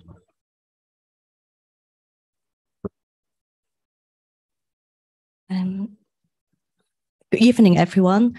This is item 4 in your agenda. This planning application seeks to demolish the existing building to provide a 4-story residential building comprising 26 flats, which are 100% London affordable rents.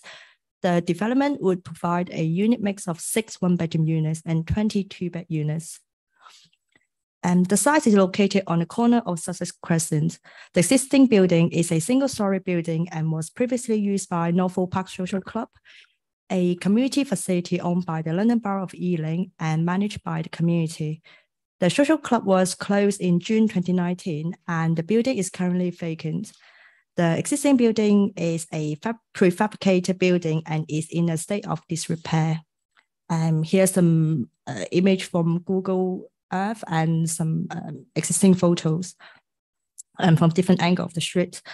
And the surrounding area is predominantly characterized 2-story and 3-story buildings. To the immediate north of the site is St. Richard's Church and Nursery School, and to the northwest is Wimborne Court, a sheltered housing block of 3 stories and a 1-story Girl Guides hut. Directly to the west is a row of terrace housing. To the south, on the opposite side of Sussex Crescent, is 3-story block of flats, and along Sussex Crescent to the east is semi-detached housing. The public transport accessibility level P-TAL rating is 3 to 4, which is moderate and good. Norfolk Underground Station is located within 5 minutes walk from the application site, and a number of bus stops are within minutes walk. The principle of demolition of the existing community building and provide 26 flats for London affordable rent, which is 100% affordable, is considered acceptable. This is supported by the London Plan Policy S1. Redundant social infrastructure should be considered for full or partial use as other forms of social infrastructure before alternative developments are considered. And Policy 6.2 of Ealing's DPD defines affordable housing as social infrastructure. The development will provide 100% genuinely affordable housing. Therefore, the principle to replacing community facility with 100% affordable housing is considered acceptable. In addition, the proposal will contribute towards a 10-year housing supply and affordable homes delivery target. The proposed building will be 4-story. It is recognized that the proposed height would be similar to the 3-story Wimborne Court building to the north, although greater than most buildings along Sussex Crescent and the surrounding streets. However, with a minimum distance of 80 meters away from all the surrounding buildings, this will ensure the new building would not be over-dominant within the siting of the site and respects the characteristic scale of the prevailing locality. In addition, the 80-meter separation will ensure no loss of daylight and sunlight to the residential developments in the immediate surrounding area. The building would have a contemporary design that is articulated well with 2 different types of flat brick are proposed across the building with subtle brick banding defining the ground floor level. The proposed 26 residential units would have a range of sizes with mainly 1 and 2 bedroom units. In terms of quality of residential accommodation, all units would meet or exceed the minimum space standards. 70% of the units would be dual aspects and no units would be north-facing. 88% of homes will meet building regulations requirement M42 accessible and adaptable dwellings, and 12% will be compliant with M43 wheelchair user dwelling. The 3 wheelchair homes are all at ground floor level, and the upper 4 flats could be accessed via the staircase or the lift. In terms of amenity space, all units will benefit from private amenity space in the form of a private balcony or ground floor terrace. A resident communal garden is proposed to the eastern side, and a green space is proposed to the western side of the site, which would be accessible to the residents and the public. Overall, the proposed development is considered a good scheme as it would utilize an existing vacant site to provide 26 new homes that are 100% affordable. The scheme is considered good design with good living accommodation and amenity space. Therefore, it is recommended for approval subject to conditions and the completion of a Section 106 agreement. And I would like to draw your attention to the briefing notes in regard to the new condition and clarification of the officer report. Thank you. Happy to take questions. So the committee should know it's Anna's first committee tonight. So I think she did very well there. And I think you'd all agree that. But well done. Okay. And you were under pressure from me. Sorry about that. Okay. So are there any questions? Councillor Gallant. And Mira, that very good presentation. Excellent. Just a very quick question. You say it's mainly 1 and 2 bedroom flats. Are there any other sizes of flat there? Right, Councillor Kelly. Yeah, it's about the height. Flat roof is great, and obviously it brings the overall height down, so to speak. But I am new to committee, like you. Welcome.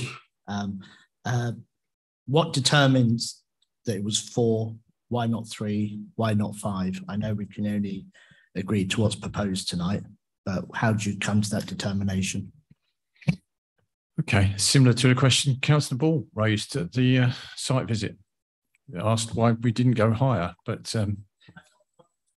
no, that's not quite what you asked. I said similar, did I not? Thank you. Councillor. Sorry, Zanna, if you'd like to take those 2 questions. Yeah, so in terms of the unit mix is, I say mainly 1 and 2 because they are different 2 beds. So they are all 1 bed 2 person units and 2 bed 3 person units and 2 bedroom 4 person units. So they're all 1 bed and 2 bed units. And in terms of the height, so obviously the area is mixed with 3 stories and 2 stories. So we feel that 4 story is generally in keeping with the surrounding area. So, and also with the 80 meters distance, that's comfortably away from all the surrounding buildings. So you won't be over dominating. If you go higher, I I don't know whether it's suitable, but yeah. I'll just come in on that. There's 2 points I was going to make. Obviously, the officer and yourselves have to assess the application that's put forward, and the scheme is as put forward. And secondly, so sorry, it was that covers the point. It was basically as it was proposed. And I think we do have to be sensitive, obviously, around the context and how it fits in. I think the 4 stories is probably appropriate in this particular case. Of course, if there were other alternatives, then we bring those to you separately, but you just need to look at what's being proposed tonight. Okay, I think those questions were answered. No, maybe not. Councillor Kelly? Because I'm new, I probably didn't quite understand. Because you're new, I'll allow you to come back. Thank you. So, you know, for clarification, as one member says, about the height and the distance to other properties and the height, was that? Yeah, I mean, obviously, the proposal obviously has to sit within the designated site area. As Anna has shown you in her presentation, the separation distances between facing windows and obviously the space as well we saw on site. There's a sort of green area to the west of the site, which obviously is sort of open to the public. So we need to take all of those points into consideration as part of the assessment, and not all sites will be capable of taking different types of height. We do look carefully at the impact and harm that it might be as a consequence. So, and in terms of flat roof, this proposal has been designed to meet as many of the passive house requirements. So we're trying to ensure that it's a very efficiently designed building for the future and for its occupants, keep those bills down, etc. Okay, I don't see any more questions. Are you indicating for the debate, Councillor Rice? Okay, any more indications on the debate? Councillor Ball? That's it, right. Councillor Rice and Councillor Ball.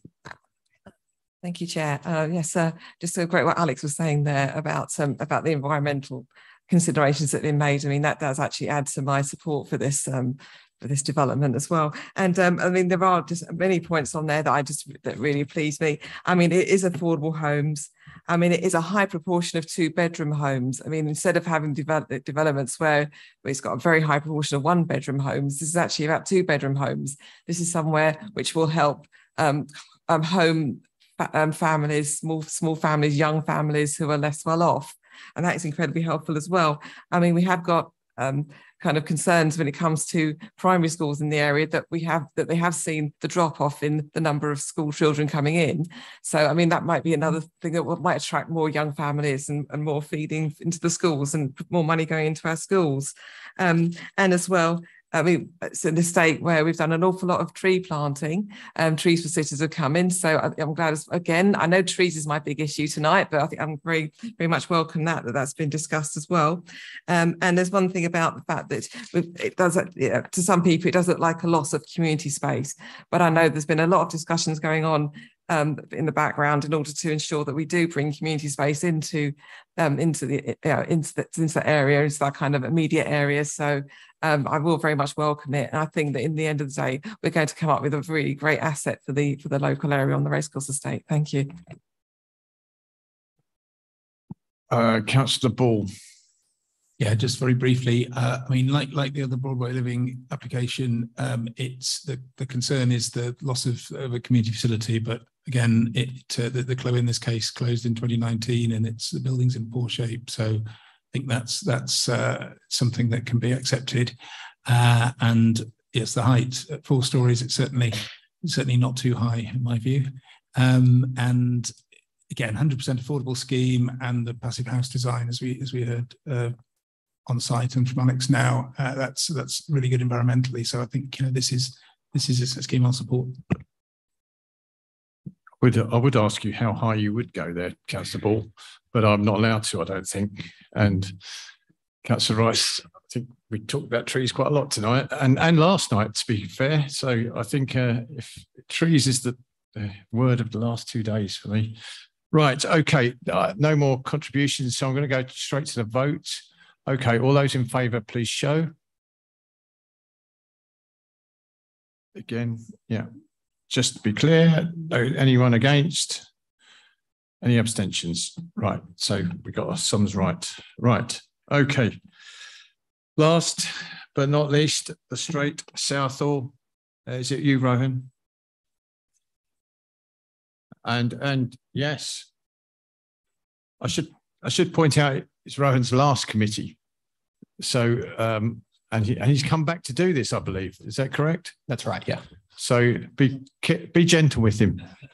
Well, I've tried to cut it down a little while we were speaking. So. Yes. Yeah. I think a concise one. And I'm sorry you're last, but that's just the way the dice is rolled. But yeah. Thank you, Chair, and good evening, councillors. My name is Rowan. I'm here to introduce the reserved matters application for phase 2 of the Southall Green Quarter site. This proposal seeks approval for reserved matters relating to the layout, appearance, scale, and landscaping for 1,158 residential units across 17 new blocks, ranging in height from 7 stories up to 19 stories. In addition, 5,533 square metres of commercial floor space would be provided across a range of commercial tenures. Affordable housing would continue to be provided in line with the agreed Section 106 requirements. Landscaping, parking, and public domain works would be developed in association with this proposal. For the sake of clarity, a reserved matters application deals only with the outstanding details of an outline planning proposal. In this circumstance, the outline consent was approved in 2010, and the reserved matters and only matters for consideration are layout, appearance, scale, and landscaping. So here you can see the master plan site. It gained outline consent in 2010 for a master plan site incorporating a range of uses, including a maximum of 3,750 residential units. The existing Section 106 requirement was agreed in 2010 with a range of requirements, including 30% of floor space to be dedicated as affordable housing. The site has received reserved matters approval for a number of phases previously. Importantly, it is noted that this phase, phase 2, was previously granted reserved matters approval in 2019.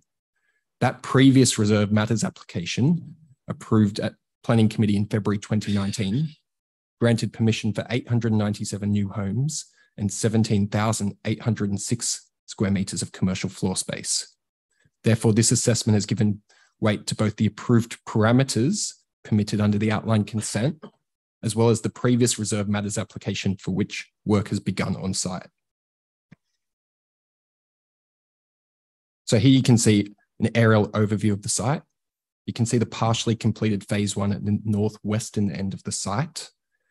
This phase is now mostly complete and occupied, and phase 3 works have recently begun on site. And so again, through here, you can see images illustrating the completed phase 1, as well as the central gardens. Now, as mentioned, phase 2 is located towards the eastern end of the Green Quarter site, as outlined in red on this image. Again, as mentioned, the reserved matters were previously approved for phase 2 in 2019. This incorporated 10 buildings with 897 residential dwellings and 17,806 square metres of commercial floor space. Oh, sorry, that's inclusive of the, it should be, I can explain the difference, but I know the PowerPoint there says 15,726 square metres of commercial floor space. I can come back to that if there are any questions. So the key changes since the previous phase 2 reserved matters application are an increase to the total number of residential dwellings by 362, a decrease to the total quantum of commercial floor space, specifically the removal of the hotel from this phase, and an alteration to the size of the cinema, the inclusion and provision of affordable workspace, the provision of a community centre, and the provision of a community centre. Lastly, it is noted that this application specifically excludes buildings B, C, and D, as can be illustrated on this image. Therefore, as mentioned, whilst this is a brand new application, it is worth stressing that this proposal sits entirely within the parameters approved in 2010 and is not dissimilar from the reserved matters application approved in 2019. And that can be illustrated through the massing shown in the approved reserve matters up the top of this image against the proposed massing proposed under this application. It's worth noting that the height of the tallest marker building within the centre of the site would be reduced from 20 stories down to 19 stories. So the first reserve matter is layout. The buildings have been laid out having regard to the outline consent, as well as the established building pattern that was approved within the previous phase 2 reserve matters consent. As you can see in the previous massing image, as well as the current layout plan, the proposed layout has not significantly changed since the 2019 approval. All buildings have been logically laid out in a manner where they address the street frontages and open space. Now, the outline consent master plan identified phase 2 as the primary commercial centre within the Southall Green Quarter site, and this proposal retains this function. However, the primary difference between this application and the previous application is the loss of approximately 6,330 square metres of commercial floor space. This space is predominantly attributed to the removal of the hotel and the reduction to the size of the cinema. The applicant sought to justify this loss through the preparation of an economic assessment report and a commercial demand assessment. These reports put forward the argument that the proposal was both policy compliant within the parameters, which it is, as well as providing the maximum amount of commercial floor space which is viable on the site. Council engaged the consulting firm CAG to undertake a full review of the applicant's reports.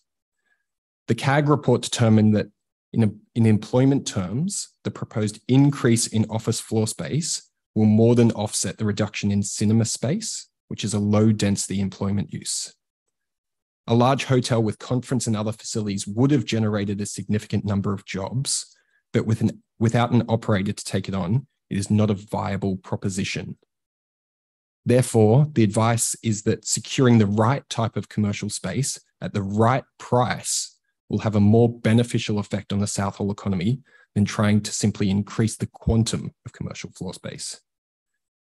Securing support from the developer for affordable workspace as a response to the overall reduction in quantum of commercial floor space may be worth considering. As such, as seen within the heads of terms, affordable workspace is required with the provision of 10% of the total commercial floor space to be provided as affordable workspace. This would be provided on a discount to the market rent on a lowering percentage annually. Additionally, the council were able to gain a community centre within the phase of a minimum of 700 square metres. Having regard to this third-party review undertaken by CAG, council officers accepted the applicant's position and sought to secure alternative public benefits in the form of affordable workspace and a community centre. The public benefit was considered to offset the loss of commercial floor space, and these matters form the heads of terms to this application. As we move on to appearance, the materiality for phase 2 is sought to retain the simple yet refined material palette that was incorporated into phases 1 and 3. To align with the wider master plan character areas, phase 2 is divided into two distinct areas, the courtyard and parkside. A marker building acts as a unique landmark whilst bridging the gap between the two. The courtyard is defined by strong but simple forms, special tops, and a robust framed repetition. The parkside character is defined by consistent rhythm and an ordered backdrop. So the marker building, as shown on the left of this image, is located at the centre of the phase 2 development and is to be the focal point of the wider development. It has been slightly reduced in height since the previous reserve matters application. Building features white brick with black and brick and black metal, with black brick and black metal, sorry. All other buildings would predominantly be constructed and clad in coloured brickwork. As you can see in these renders, the proposed materiality would provide a simple yet high quality finish. It is noted that the proposal was referred through to Council's design review panel on 2 occasions, as well as being presented to the community review panel. As we move on to scale, the total number of stories, height, scale, and massing have been developed having regard for the approved parameters for this site.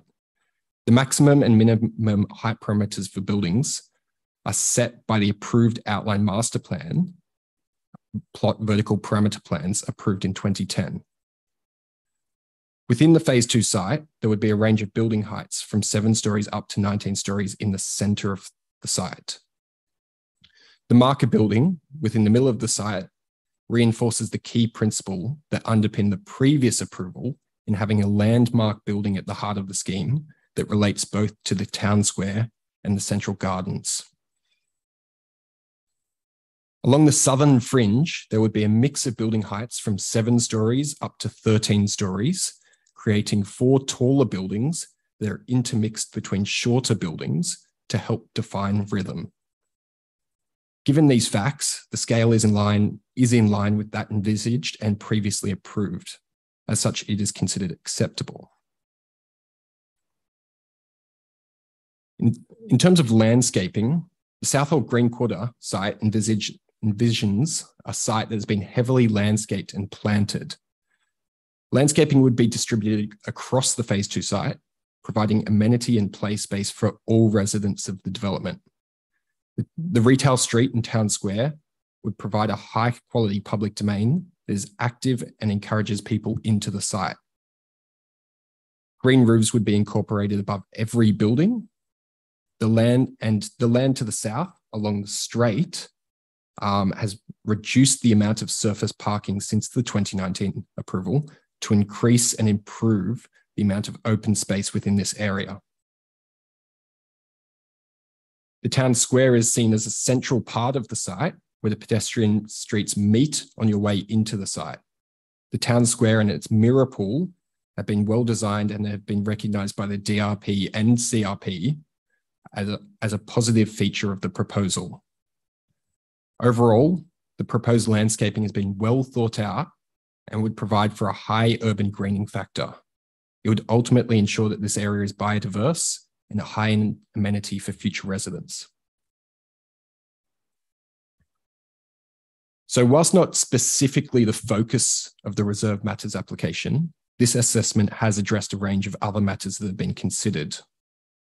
All units would comply with the London Plan standards for gross internal floor space and outdoor amenity space. Car parking would be provided at grade and within the basement, and the car parking proposal would be well within or below the 0.7 parking space per unit maximum allowed under the outline consent. The wider site remains on track to deliver 30% of the overall floor space as affordable housing. Council's energy consultant concluded that the proposal was compliant with the outline consent, subject to a carbon offset payment. Remediation of the site has been completed. And lastly, it is noted that no objections were received to this proposal. Therefore, in summary, the extent of the development in terms of use, height, massing, unit numbers, affordable housing, and parking are within the parameters of what has previously been accepted. Furthermore, the reserve matters have previously been approved for this site, and the layout, scale, appearance, and landscaping do not significantly differ from that previous approval, with the exception of commercial floor space and residential dwelling numbers. The appearance has been improved upon compared to the previous application. The main revisions to the scheme have been assessed in detail and are considered to be acceptable in this circumstance, subject to conditions and heads of terms. The loss of commercial floor space has been considered and has been accepted. The alternative public benefit offered by the affordable workspace and community centre is considered to offset this loss. Therefore, it is recommended that the reserve matters be approved, subject to the conditions and heads of terms outlined within the report. I'm more than happy to answer any questions should you have any. Right, Ryan. I think that was quite comprehensive, and I think the committee did understand that. Councillor Rice, Councillor Gallant, Councillor Mahmood, and Councillor Kelly, in that order. Okay. Thank you, Chair. So I'm just looking through some of the previous approvals of on this site, and then there's mention a couple of times of a flood relief pond. So I'm just wondering, is what's in place going to be sufficient for the further phasing of the development? Because I'm just wondering how much flood relief do we need to actually take into account and make sure that there's a facility in place to deal with that? Thank you. I'll hold the questions, the answers to the end. Sorry, Councillor Gallant. Chair, thanks for the presentation. That's a lot of detail there. Very quickly, increase in affordable workspace, has that been matched to a perceived demand for that? Hold that thought. Councillor, was it Mahmood next, and then Councillor Kelly? Thank you, Chair. The two clarification. One is it? I'm not sure about. Is it that space is falling Southall Development Opportunity Corridor? That's the first thing I want to know. Second is the only difference between you said to me clearly that the loss of commercial spaces. So is it not designated strategic commercial designated commercial area where we don't need to lose the commercial spaces? And third one is, what are the recommendations from design review panel and community review panel? Okay, that's it, Rohan. Sorry, over to you. Councillor Mahmood, just the first one again. Sorry, Councillor Kelly. How could I forget Councillor Kelly? So obviously this reserved matter, which I have limited understanding of because I've only just come onto the committee.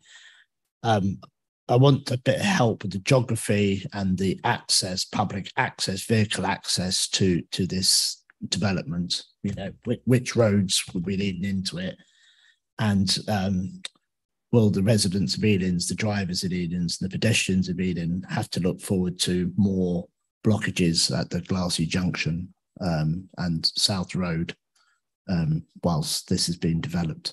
Because at the moment it's quite good, but it's only recently become quite good. Right. Sorry, interrupted. Sorry, can I just ask for clarification? I missed Councillor Mahmood's first question about Southall Opportunity Area. Could you just repeat that? I think he wants to know if this is part of Southall. Yeah.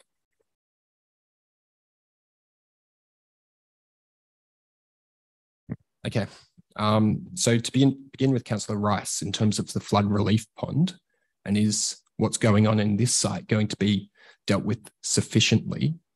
So the flooding matter and I believe there's a tanking system that exists under the Central Gardens linear park, which I can just go back to. So to the north of phase 2 under the linear park, there is a tanking system, for lack of a better word, that deals with a lot of the flooding issues on this site. There are several conditions related to flooding attached to the original 2010 outline consent, and it is a matter that is regularly revisited and discussed between the applicants and council's flooding officer. All I can say as part of this reserved matters application is that the original approval anticipated this level of development on this site, and so the approval of these reserved matters wouldn't worsen the situation on site, if that makes sense. Councillor, is it Gallant? Asked about the increase in affordable workspace and whether that has been matched to demand. Affordable workspace is something that is mentioned within the New London Plan as, I guess, an upcoming trend. It hasn't specifically been referenced from memory in any Southall opportunity area or policy. It was more something that was identified by the external third-party consultant CAG as a potential public benefit. They recognized that it probably was better to have the right amount of commercial floor space at the right price, rather than just seeking to push for as much commercial floor space on site as possible.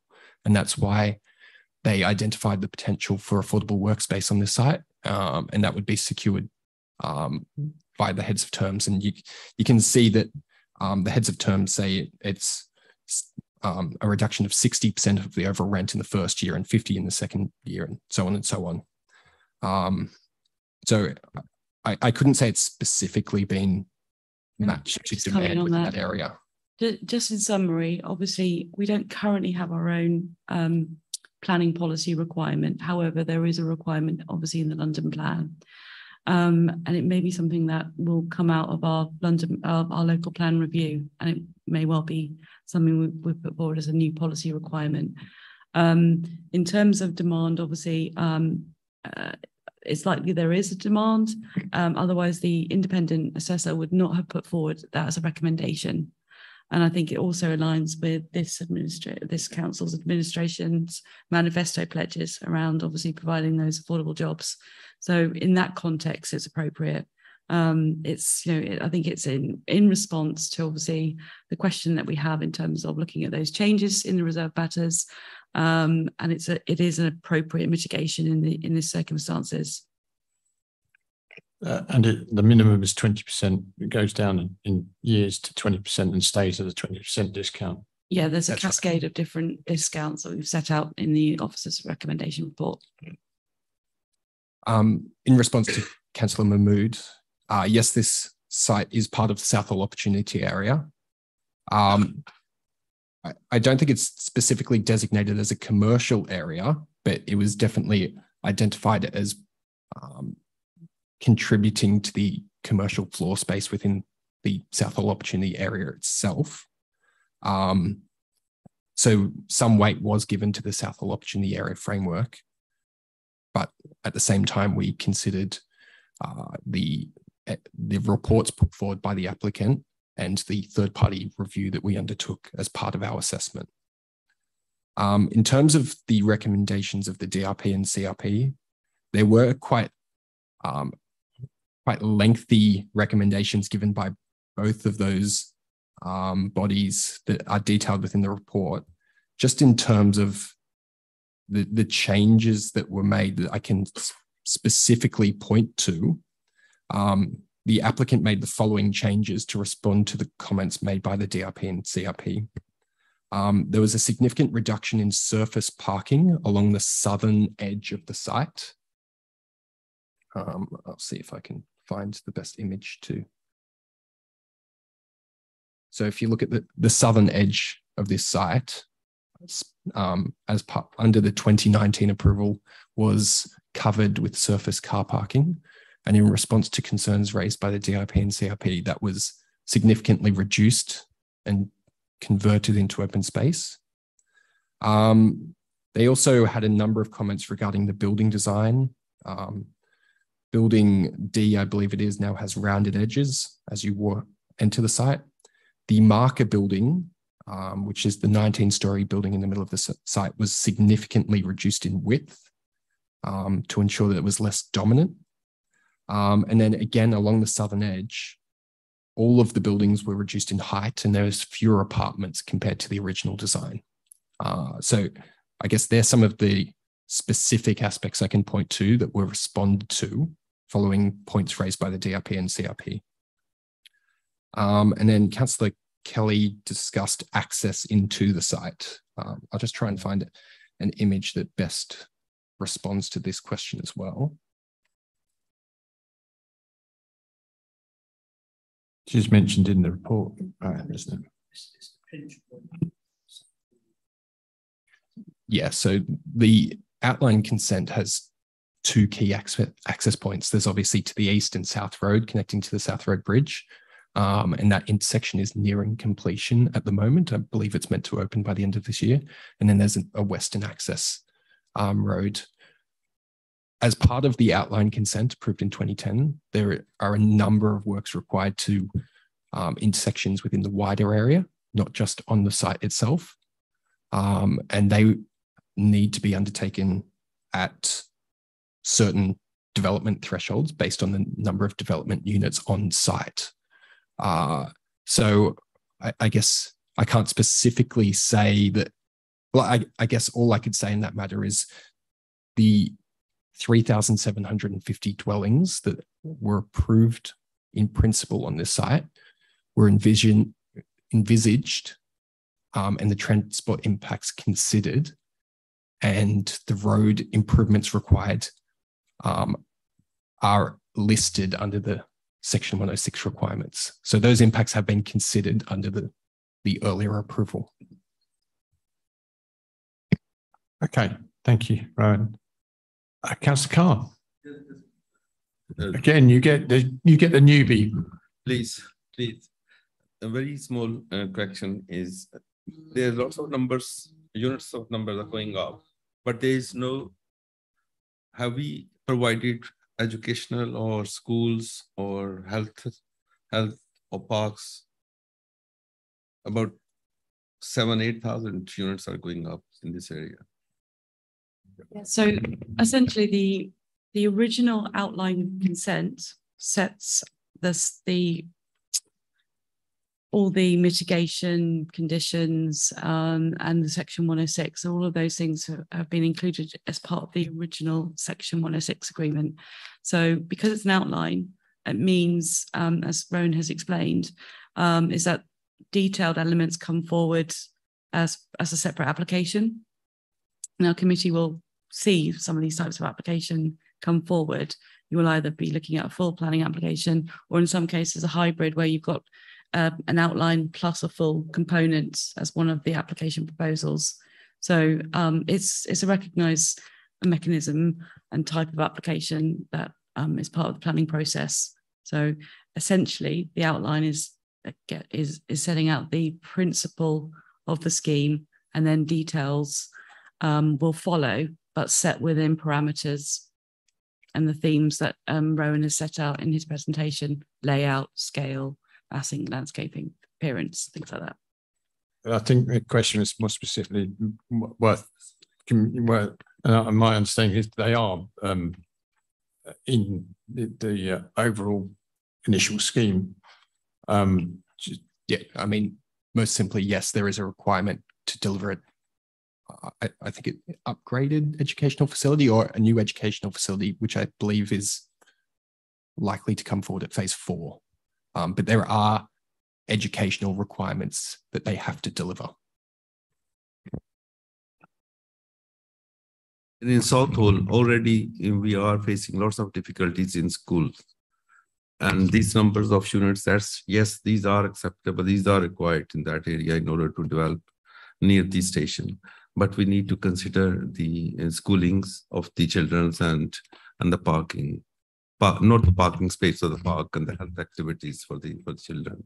I think, Councillor Carr, if we can't go back to the initial debate, but I think that you'll find that they are in the outline, a lot of these things, and they will come forward, as Alex has said, for us to determine the detail. I think Jackie's just going to correct me. No, not at all. Just to say it's a bit like a jigsaw with the outline setting the overall things that need to be provided, and something may or may not come forward in a particular phase. So just because there isn't any provision coming forward towards education in this phase isn't to say that it won't make its appearance in a different phase. But as everyone's been saying, it just has to conform to the overall outline and the requirements that were set at the beginning. Okay, did that answer your question, Councillor? Right, okay. No more questions. Any more indications for debate? Councillor Ball. Yeah, I mean, I think the overall design of what we're seeing is very high quality, as are the the existing phases that have been built. But my concern really about this application is sort of heading in the direction of piling in more units, but reducing the facilities for the future occupants. We've got a huge reduction in the size of the cinema, and we've got 66%, we've got 17% reduction in the retail space, and the healthcare doesn't give a percentage, but it's less than half the space. So that's my concern about this scheme. Whether it's enough to actually vote against the whole thing, I'm not sure, but that's my certainly in terms of future phases coming forward. I hope we don't see more of that. More of reduction of the facilities. Again, education will come in a future facility. I hope they don't decide, well, actually, we haven't got room for a school. That's my concern, is the direction of travel, where it's just becoming enormous numbers of units, but no facilities for people. I hear you, Councillor Ball. Right, I don't see any more, so it's you now need to make up your mind, Councillor Ball. So we're going to the vote. All right, all those in favour, please show. That again, right? No, not unanimous. Those against? All. Any abstentions that I've missed? No. Right. Okay. Right. That concludes the committee tonight. Rohan, good luck in your future, wherever that may be. I'm not aware, but good luck. And thank you for your time at Ealing. When is the 20th of July? So the next meeting is 20th of July. Some of you will be here, some of you won't. Thank you, everyone, for your participation and your patience tonight. It's been a longer one than I thought it was going to be, but never mind. Okay.